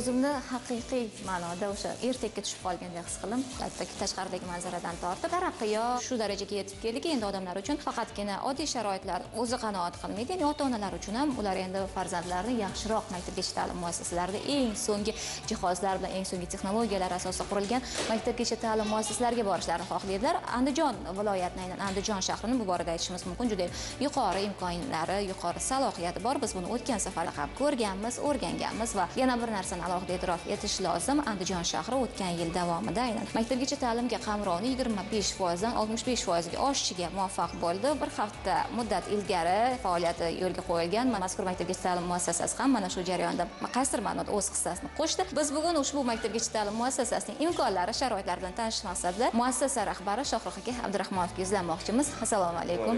Muborak bo'lsin. Mana shu xayrli qilsin ushbu harakatning boshlanishi qanaqa bo'ldi? Hozir maktabgacha ta'lim muassasasini to'g'risi ko'rib hayratga tushdim. Men ham xohlayman farzandlarim mana shu maktabgacha ta'lim muassasasiga kelishini. Har bir ota-ona buni xohlasa kerak. Boshida o'zimiz O'zbekistonda bitta qilib, chiroyli qilib, bolalar ham kelishni xohlasin deb turib, shu planlashtirdik, shu tashlandiq bir joyga keldik-da, bu yerda obodonlashtirib, chiroyli bir muhtasham bog'cha shakllantirishimizga harakatni boshladik va Xudo xohlasa maqsadimizga erishdik deb o'ylayman. Endi bizning asosiy maqsadimiz hozir bu yerda ta'lim jarayonlari. O'sha tashlandiq joydan muhtasham bir bino qurishni niyat qildik deb aytyapsiz. Qaysidir ma'noda mana shu maqsadga erishilgan. Bu oson bo'lmagandir. Qancha mablag' sarflangan? Bu mablag' kredit hisobigami qanaqa? Hozir bu yo'nalish imtiyozlar ham bor menimcha. Bu yerda hozir 4 milliard 400 million so'm kredit ajratilgan. Albatta biz o'zimiz yonimizdan ham qo'shdik. Jami umumiy sarflangan mablag' 10 milliard tashkil qiladi. Har bitta detaliga e'tibor berib, eng yaxshi professional ustalarni yolladik. Xonalarga e'tibor beryapman. Alohida ikkitalik eshik. Bu bolalar mustaqil tarzda ochib kirishga oson bo'lsin debmi? Albatta, hozir dunyo tan oldi. Ya'ni Singapur hamda New Zelandiya metodlari dunyo bo'yicha eng effektivni, eng ta'sirli ta'lim bo'yicha birinchi o'ringa chiqib oldi. Ularning metodikasini o'rgandi, ularda eshik bo'lmas ekan. Lekin bizning o'zbekchiligimizda albatta bu eshik taqillati bu bola yoshligidan eshikni baribir ko'rib katta bo'lish kerak. Ikkita tajribani birgalikda uyg'unlashtirdik buni ham. Zamonaviy metodika ham bor, hamda milliy qadriyatimiz ham aks etgan. Dizaynimizda yana shu narsadan foydalandik. Nimadan? Har bitta bola o'zi bitta ertakda yashashni xohlaydi. Misol uchun hamma ham yosh bo'lgan, qaysidir ertakni ko'rayotganimizda o'zimiz ashakda bo'lishni xohlardik. Biz ashini yaratib berdik iloji boricha. Bolalarimiz ash ertakni ichida yurib katta bo'lsin deb. Hayvonlarga, tabiatga muhabbat qo'ygan insonda yomonlik chiqmaydi. Faqat ijodkorlik, muhabbat g'oyalari bo'ladi. Bu necha o'rinli maktabgacha ta'lim muassasasi? Ta'lim muassasamiz 300 o'rinli. Har bitta etaj 100 o'rindan mo'ljallangan. Jami umumiy 300 ta bolani qamrab ola oladi. To'g'risini aytsam, 600 dan ortiq kandidatlar keldi, ishga kirmoqchi bo'lgan. Ulardan sadalab hozirda 25 nafarni ishga qabul qilganmiz. Hozirda gumaniy pedagogikani rivojlantirmoqchimiz. Ya'ni bu nima? Gumaniy pedagogikada bola omili, ya'ni inson omili birinchi o'ringa olinadi. Bu yerda bolani erkinligiga katta e'tibor qaratamiz. Keyin bundan tashqari shuncha paytdan beri ko'pchilik IQ ga e'tibor berayotgan bo'lsa, endi biz EQ ga ham e'tibor berdik. Chunki EQ nima endi bu? Emotsional intellektni yaxshilab rivojlantiramiz. Bunda qanaqa foyda bor? Ya'ni emotsiyalarni yosh bola yaxshi boshqara olsa, keyin bu IQ sini ham bemalol rivojlantira oladi. Qo'shma Shtatlardagi Ron Clark akademiyasi bor. Uniki to'g'ri maktab emas, bog'cha emas, lekin maktab sohasida faoliyat olib boradi. Muntazam ravishda men o'zim u bilan aloqa ham qilganman. Ya'ni u zamonaviy formatda yangi gumaniy pedagogikaning yangi versiyasini ishlab chiqqan. Bu qanaqa? Darslar asosan musiqa hamda raqs orqali ifoda etiladi. Ya'ni tarix fani raqs orqali o'tiladi. Matematika ham. Nimaga endi shuni qo'llashimiz kerak? E'tibor bersangiz, matematikani yosh bolaga o'rgatsangiz, yo o'zingiz ham yoshligingizda matematika o'qisangiz, yo tarix o'qisangiz, zerikib uxlab qolishingiz mumkin. Yoki qandaydir zerikarli bo'ladi. Ko'p bo'ladi. Men hammada demoqchi emasman albatta. Qaysidir qismida shu holat yuz beradi. Endi biz shunday qilaylik deyapmiz. Ya'ni bola ham o'qisin, ham o'ynasin. Ya'ni uni endi o'qitamiz deb turib bolaligidan cheklab qo'ymaylik. O'yinga bo'lgan vaqti ham bo'ladi, o'qishga bo'lgan ham. Shu zamonaviy metodikani albatta bu yerda qo'llashni boshladik. Xudo xolasa samarasini yaqin kunlarda ko'rib qolamiz. Undan tashqari hozir yangi planimiz bor, rejamiz. Chet eldan ingliz tili o'qituvchisini chaqirganmiz. Shu kunlarda keladi. Biz ingliz tili gruppasini ham shakllantiramiz deyapmiz. Ayni chet ellik mutaxassis yordamida. Chet ellik mutaxassis yordamida bu Britaniyadan kelyapti. Bola eng tez o'rganadigan davri bu yoshligi. Shuning uchun biz bolaligidan ingliz tilini yaxshi o'rgatib qo'ysak, u maktab boshqa joyda ham hech qachon unutmaydi. qoladi. Keyin yana bitta narsaga e'tibor berishimiz kerak. Bugungi bolalarni oddiy o'yinchoqlar bilan hayratga sola olmaysiz. Masalan, o'zimiz ko'ryapmiz bolalarning qo'lida planshetlar allaqachon, keyin qanaqadir robot o'yinchoqlarmi. Robototexnika bo'yicha endi biz bugun bunga ham e'tibor qaratyapmiz. Aynan maktabgacha ta'lim muassasasidan boshlab o'rgansin deyapmiz. Innovatsion fikrlashni o'rgansin, qanaqadir g'oyalar bilan katta bo'lsin deyapmiz. Robototexnika hozir zamon talabidagi fan. Buni albatta biz ham chetlab o'tmadik. Mutaxassisimiz bor. Bunga hamma jihozlarni olib keldik. Buni hozirda darslarimizda qo'llayapmiz. Bu yerda keyin dizayniga e'tibor bersangiz, hech qanday burchak, ya'ni qirrali burchaklar yo'q. Bolani himoya qilish. Bolani himoya qilish, undan tashqari bu yangi dizayn. Endi bu nimaga bunaqa qilindi? Bolani kreativligini oshirish uchun, ya'ni bolaligidan kreativ narsani ko'rib katta bo'lsa, unda shu narsa albatta rivojlanadi. Ijodkorligi rivojlanadi. Hattoki mana rasmlariga ham qarashingiz mumkin. Xarita, dunyo xaritasini yosh bolaga moslab chizilgan. Bola har kuni shu yerdan o'tadi. O'tganda hech bo'lmasa bittasini o'rganib, mana misol uchun Antarktidada pingvinlar yashaydi. Ya'ni pingvinni o'rganish orqali u Antarktidani ham o'rganadi. Bolalarni eng qiynaladigani bu nomerlar. Mana nomerlarimiz ham devorda aks etgan. Bolalar hech bo'lmasa borib ushlaydi, qiziqqani, ushlayotganda bir kun ko'rmasa, bir kun ko'rib, u nima deb so'raydi-da. O'rganadi. Bunga hali biz nagodoska bilan o'qitishimiz ham kerak bo'lmaydi. Shuning uchun aytayapman, biz metodikamizda bolani majburlash yo'q. Unga shunaqa yo'l qilib beramiz, u o'zi o'rganmasin. O'zi o'rganadi. O'rganganini hatto o'zi ham sezmay qoladi. Bog'chaning har bitta burchagidan o'sib kelayotgan bola nimadir olishi mumkin. Mana bu manzarani ajoyibligini. Bunda quyosh endi ko'tarilayotgan lahzasini aks ettirganmiz tongda. Bu ham qaysidir ma'noda bola oldin ko'rmagan buni. E'tibor bermagan yoki shuni haligi fikrlashiga biz ta'sir o'tkazmoqchimiz, hattoki dizayn orqali ham. Ota-bobolarimiz qanchalik aqlli bo'lgan, mana Ibn Sinoni ko'ramiz. Butun Yevropa Aveseniya deb uni kitoblarini o'qib katta bo'lishganda, 14-asrda Yevropa uyg'ondi deb rosa faxrlanishadi. Aslida bizniki 8-asrda uyg'on bo'lgani, ta'limda orqada qolib ketdi. Endi mana bizga juda ham katta imkoniyatlar berilyapti. Xudo xohlasa biz ishonib ayta olamiz, ana shu bobolarimiz kabi farzandlarni albatta yetishtirib katta qilamiz. Nimaga bizning bolalarimiz eng yaxshilarini ko'rmasligi kerak? Albatta ko'rish kerak. Bunga loyiq. Hozir mana misol uchun bu yerda nimaga biz zamonaviy formatda ishladik? Yevropada ham mana misol uchun biron narsani ko'rsa hayratlanmasin. Mana narsa zo'r ekan demasin. Meni bog'chamda ham bor bu, hattoki degan narsa ularda paydo bo'lsin. Mana shunga fundament bo'lsin. Fundament bo'lsin. Bu musiqa xonasi. Keyin mana musiqa xonasiga e'tibor bersiz, mana dizaynida ko'proq ikkita rang, ya'ni oq qora foydalangan. Bu zeriktirmaydimi bola? Bu zeriktirmaydi. Aytib o'tdim, biz EQ ga e'tibor berganmiz deb. Emotsional intellektni o'rgatish uchun bu ham katta foyda beradi. Ya'ni ikki xil rangdan e'tibor bergan bo'lsangiz, ko'p xonalarimizda ikki xil rangdan foydalanganmiz. Ya'ni bu hattoki rangini o'zi ham shunchaki bo'yalmaganda. Bu yerda ham har bitta detaliga e'tibor berganmiz. Bu bola uchun foydali bo'lish kerak. Yana qanaqa rejalar bor? Biz maktabgacha ta'lim muassasasining faoliyatini endigina yo'lga qo'ydik. Endi nimalarni o'ylayapmiz? Hozirda mana darslarimizga davolovchi gimnastika, undan tashqari taekwondo, ya'ni o'zini o'zi albatta himoya qila olishligi uchun eng asosiysi hozir yogani qo'shganmiz. Bu nimaga? Qadimdan Xitoy hamda Hindiston foydalanib keladi yogadan. Bunda odam tanasini boshqara oladi hamda emotsiyasini boshqara oladi. Aqlini ham boshqarish, rivojlantira oladi. Yoga orqali. Shuning uchun buni albatta qo'shdik. Bundan tashqari biz yana yangiliklar qo'shdik, ya'ni kulinariya darslari. Bu dars shaklida qo'shilib, yoshligidan bu ovqat pishirishga bo'lgan mehrini, muhabbatini uyg'otish uchun. Bu yerda mana oshxonaga qarasangiz, ya'ni zamonaviy formatda ishlangan. Nimaga?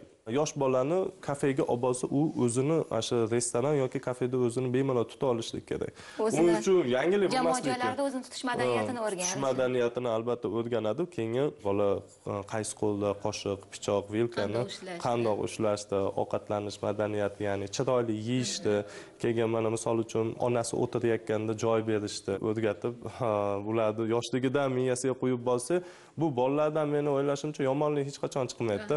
Ulardan faqat buyuk insonlar yetishib chiqadi. Hozirda biz bog'chamizning yonbosh qismida biz uchun ajratilgan kattaroq hudud bor.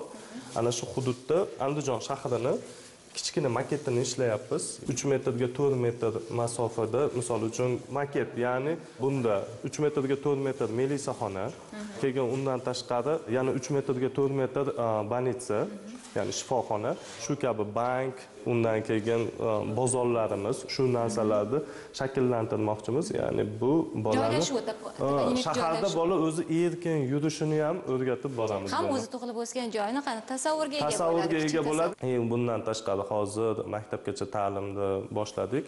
Keyingi rejamiz maktab. Xususiy maktab. Bunisi endi bundan-da yaxshiroq bo'ladi. Xudo xohlasa maqsadimiz. Demak, maktabgacha ta'lim muassasasida o'xshayapti ekanda, o'sha keyingi qadamlar tashlashga harakat boshlangan. Chunki boshida o'ylandik, qila olamizmi? Qilib ko'rdik, ishonchimiz komil bo'ldi, yanada shijoatimiz oshdi. Hozir kerak ekan, bunga ehtiyoj bor ekan. Ehtiyoj bor. Bo'lib ham Andijon shahrimizda xususiy maktablar hozirda juda ham kam. Maktabni xalqaro maktab qilmoqchimiz, Xudo xohlasa. Bu darslar mutlaqo ingliz tilida bo'ladi, 1-sinfdan. Nimaga desangiz, mana shu yerdagi bolalar ingliz tilini mukammal o'rganib, o'zimizni maktabga boradi. U yerda 1-sinf xorijdan o'qituvchilar olib kelamiz. O'zimizni malakali o'qituvchilarni u yerda ish bilan ta'minlaymiz.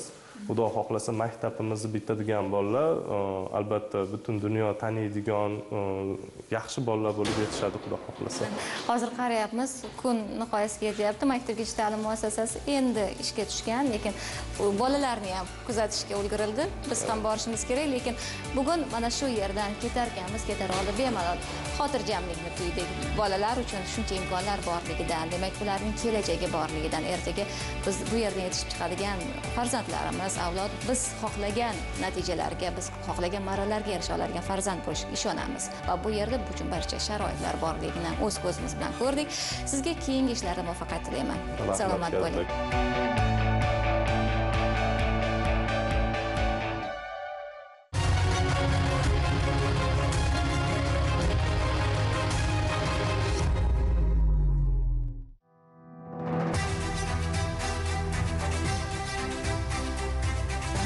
Nektar Agro mas'uliyati cheklangan jamiyati tomonidan amalga oshirilgan investitsion loyiha. Loyiha amalga oshirilgan hudud Buloqboshi tumani. Hozirda zamonaviy gidroponika usulida issiqxona ish boshlagan. Biriktirilgan yer maydoni 2,5 gektar, 200 tonna pomidor va 100 tonna bodring yetishtirilmoqda. Mahsulotning qariyb 75% eksportga yo'naltirilyapti. Yaratilgan ish o'rinlari 15 ta. Biz mamlakatimizdagi hozir eng innovatsion issiqxonadamiz. Boshqalardan farqli jihati shundaki, oynavand issiqxona. Ya'ni butun boshli issiqxona oyna bilan o'ralgan. Buni effekti juda yuqori. Masalan, odatiy issiqxonadan ko'ra quyosh nurini o'tkazuvchanligi juda baland bo'lgani uchun hosildorligi ham oddiy issiqxonadan ko'ra 20-25% ko'p bo'ladi. Bugun bu buloq boshida tashkil qilingan eng muhim mamlakatimiz chekka bir hududlaridan birida, qishloqning o'rtasida mana shunday zamonaviy issiqxona bunyod qilinganini o'zi odamga bir kayfiyat beradi. Bu yerda bugun pomidor yetishtirilyapti, xorijga eksport uchun tayyorlanyapti hozir. Bu yerda 25 ta ish o'rni yaratildi. Xorij investitsiyasi kiritildi va juda bir ko'rkam qishloq xo'jaligimizda bir know-how bo'lgan issiqxona bunyod qilindi. Hozir aytganimdek, oynavand. Biz uning imkoniyatlari, iqtisodiy samaradorligi, energiya tejamkorligi, eng muhimi energiya tejamkor. Bu yerda shunday quyosh chiqishi bilan havoning harorati keskin ko'tariladi. Ya'ni plyonka issiqxonalarida issiq o'tkazuvchanlik pastroq, bunda juda baland. Shuning uchun birdan isib ketadi. Hozir ham havoning harorati juda mo'tadil. Garchi bu yerda hozir hech qanaqa bir yoqilg'i sarflanayotgani yo'q. Qozonxonalar kunduz ishlatilmaydi, faqat kechasi ishlatiladi. Havoning harorati juda ham issiq va sovuqlardan omon saqlash uchun bu juda ham katta imkoniyat beradi. Bu yil qish juda qahraton kelganini hisobga olsak, mana shunday issiqxonalar bizning qishloq xo'jaligimiz uchun nihoyatda zarur. Biz uning imkoniyatlari, samaradorligi haqida mana shu issiqxonani tashkil qilgan inson Abduhakim aka To'lanov bilan suhbat qilamiz.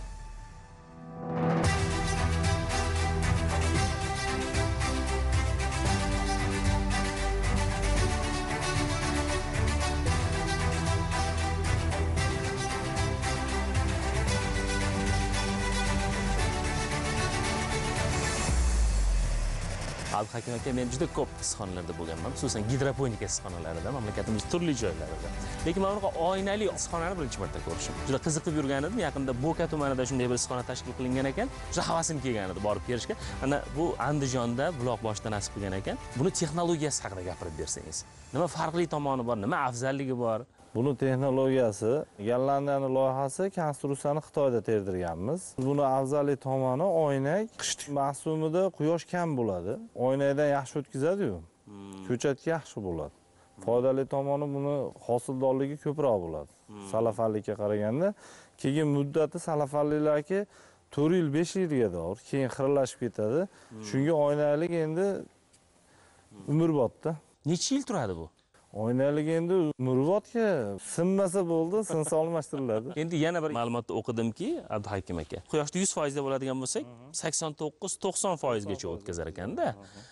Ya'ni biz bilgan mana bu plyonkali deymiz, salafanli issiqxonadan ko'ra 20-25%. Salafanlilar 65% ga o'tkazadi. Birinchi yili bu salafan yilda turgan sari muddat tepasi xiralashaveradi. O'tkazuvchanlik pasayib ketaveradi salafanlik. Bu bir toblangan oynada endi. Bu kalonli toblangan oyna. Shuning uchun ko'p yillar o'zidan issiqlikni o'tkazib o'tadi. Xizmat qiladi. Demak, mana 1% issiqlik 1% hosil degani. Demak, undan ko'ra 20-25% hosildorligi ko'proq. Abduhakim aka, bu loyiha qachon boshlandi? Qanday maqsadlar bilan boshlandi? Qancha joy ajratildi? Bu loyihamiz bizga tuman hokimimiz, viloyat hokimimiz ishonib 2017-yilda 1 gektar 35 sotik yer ajratilgan. Unga salafanlik gidroponika usulida issiqxona tashkil qilganmiz. Ya'ni buni narigi tomoni. Buni narigi tepa tomoni. Shuni qurib bitkizganimizdan keyin endi bu 1 gektarlik ekspertimizga kichkinalik qilib qolyapti. Yana viloyat hokimimizdan iltimos qilib, shu 2 gektar issiqxona qilmoqchimiz deganimizda bizga ishonib endi 2,5 gektar yer ajratib berishdi 2018-yili. Shunga 1 gektar 86 sotik zamonaviy oynali gidroponika usulida issiqxona qurish loyihamizni berdik. Taqdim qildik viloyat hokimiyatiga. Shuni endi bu proyektimiz 2019-yil boshlandi. 2020-yil sentyabr oyiga qurib bitkazildi. Sentyabrda oxirlarida. Loyiha uchun qancha pul ketdi? Mana bu oynalar ham endi nisbatan qimmatda endi baribir salafandan ko'ra bu texnologiya qimmatroqqa tushadi. Bu texnologiyamizni umumiy qiymati 1,980,000 dollar. Salkam 2 million dollar. Xitoydagi qo'shma korxonamizdan to'g'ridan-to'g'ri xorijiy investitsiya hisoblanadi. Demak, xorijiy investitsiyasi asosida. Xorijiy investitsiya asosida qilingan. Mana gidroponikani biz yaxshi bilamiz. Mana kokos qipqiga ekiladi. Va markazlashgan oziqa berish. Oziqa, kompyuter sistemasida sug'oriladi. Endi bu juda qulay-da endi. Qulay bu, biroz sug'armaydi, bo'lak qilmaydi. Abduhakim aka, bu yil qishimiz juda ham sovuq keldi-da. Ko'p internetda ham guvohi bo'lib qoldik, boshqa manbalarda ham ko'rdikki, saqlab qolish ham oson bo'lmadi-da. Sovuq oldirib oldi. Juda odamni ichi achiydi-da. Biz ko'rib quvonyapmizki, mana juda katta hududda siz saqlab qolib, mana hosil olyapsiz. Buni o'zi uchun ham kecha kunduz mehnat kerak-da. Tepani o'zida 18,5 ming kvadrat oyna bor. U degani 270 tonna salkam. Xorijdan kelganmi endi buni hammasi? Bu ham to'g'ridan-to'g'ri, hammasi Xitoydan. Endi shu oldi tomonida o'zi 90 tonna oyna bor. Shu oynani qo'yishimizga o'zi 7 oy vaqt ketdi. Endi bir marta mehnat qilgansiz, lekin bir 30-40 yil ishlab beradi-da siz. Xohlasa. Qish oylarida endi tan olishimiz kerak. Gaz bosimi tushib ketadi, isitish muammoga aylanib qoladi-da. Ya'ni buni kam yoqilg'i bilan tez isitsa bo'ladi. Hozir biz faqat kechqurunda katul yoqamiz. Kunduz yoqilmaydimi? Kunduzi yo'q. Hozir ham katul yoqilgan yo'q. Kunduzi shu oyna ichida yorug'lik bilan o'zi isiveradi. 17-18 gradus turibdi hozir shu mahalda. Haqiqatan mana biz ham hozir bemalol yuribmiz, issiqqina-da. Hozir yoqilmagan holat. Yo'q, yoqilmagan holat. Ertalab 8 da o'chirilgan bu. Energiya tejamkor degani shu ekanda. Shu.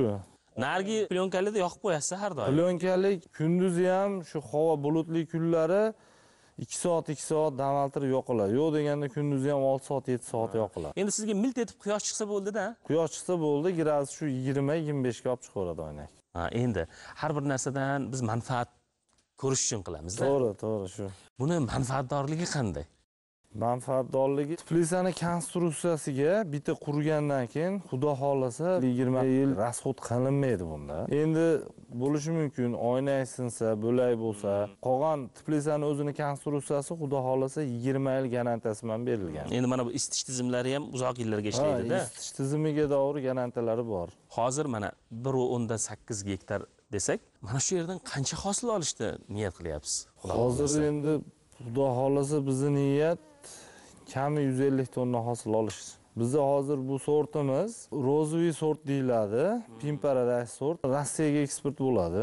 Hosildorligi jinday kamroq, lekin summasi berigi qizil pomidorlarga qaraganda summasi kattaroq. Demak, masalan 5-6 yilda loyiha o'zini oqlab daromadga kiradi-da, xudo xolasa. Xudo xolasa. Haligi biz o'zimiz tilimizda gulobi pomidor deymiz-da buni. Ta'mi juda shirin bo'ladi. Hozir narxi qancha masalan sir bo'lmasa? Narxi 1,3 dollardan 2 dollarga olib boradi. 1,5 dollardan hisoblasak ham, sizning bir mavsumingizni hosili qancha bo'ladi?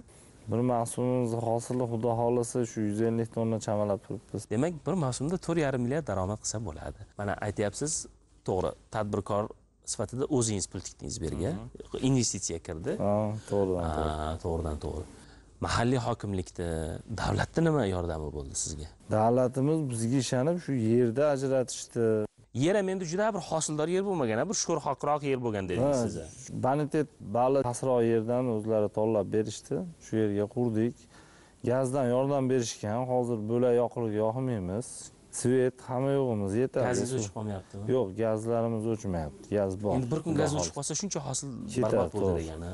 Tuman hokimiyatimiz, viloyat hokimiyatimiz shu bizga ishonib gaz, svet hamma yo'qda yetkazib berib turibdi, Xudoga shukr. Aka, qancha odam ishlayapti bu yerda? Hozir bizda 25 ta ishchi o'rin bor. O'zimizda shu mahalliy ishchilar, bolalar, ayollar shu girda atrofdan kelib ishlashadi. Shu yerdan kelib ishlashadi. Mana agrotexnik tadbiri qanday? Mana sovuqdan chiqqanda baribir ozgina toliqib qoladi-da. Sovuqdan chiqqanda shunday stress bo'ladi. Stressga qarshi dorilar beriladi. Hozircha shular bilan kurashib sovuqdan o'tib oldi shekilli, xudo xolasa. Shu har kecha sovuq bo'lganda odam o'sha qayg'uga tushib qolsa kerak-a? Gaz bo'lsa, isitish tizimimiz yaxshi bo'lsa, xudo xolasa bilinmay o'tib ketadi. Kelgusida nima reja bor? Kelgusida rejalar, xudo xolasa bo'lak proyektlarimiz bor. Shularni amalga oshirish. Nima masalan? Xo'jobod territoriyasiga xususiy banisa qilyapmiz hozirda. Ha, siz o'zi ko'p tarmoqli tadbirkorsiz-da? Shunaqa. 2021-yilda o'rtalariga xudo xolasa shu proyektimiz ham ishga tushadi. Undan tashqari ham ko'p biznes loyihalar bor sizda hozir yurib turgan. Bizda tipografiya sexi bor. Hozirda yer istayapmiz 2021 ga xudo xolasa tayyor beton mahsulotlar ishlab chiqarish niyatlar bor. Shu mebel sex eskidan bor. Shu sohadan boshlaganmiz. Endi qarang, mebel sohasidan boshlagansiz, mana endi dehqonga aylandingiz-da. Dehqonga aylandik. Qiyin emasmikan? Yo'q, yigit kishiga endi 40 ta hunar oz deydi-ku. Abduhakim aka, birinchi masala bugungi kunda ayniqsa mana pandemiya paytida butun insoniyat, butun yer yuzini tashvishi oziq-ovqat masalasi bo'ldi-da. To'g'ri.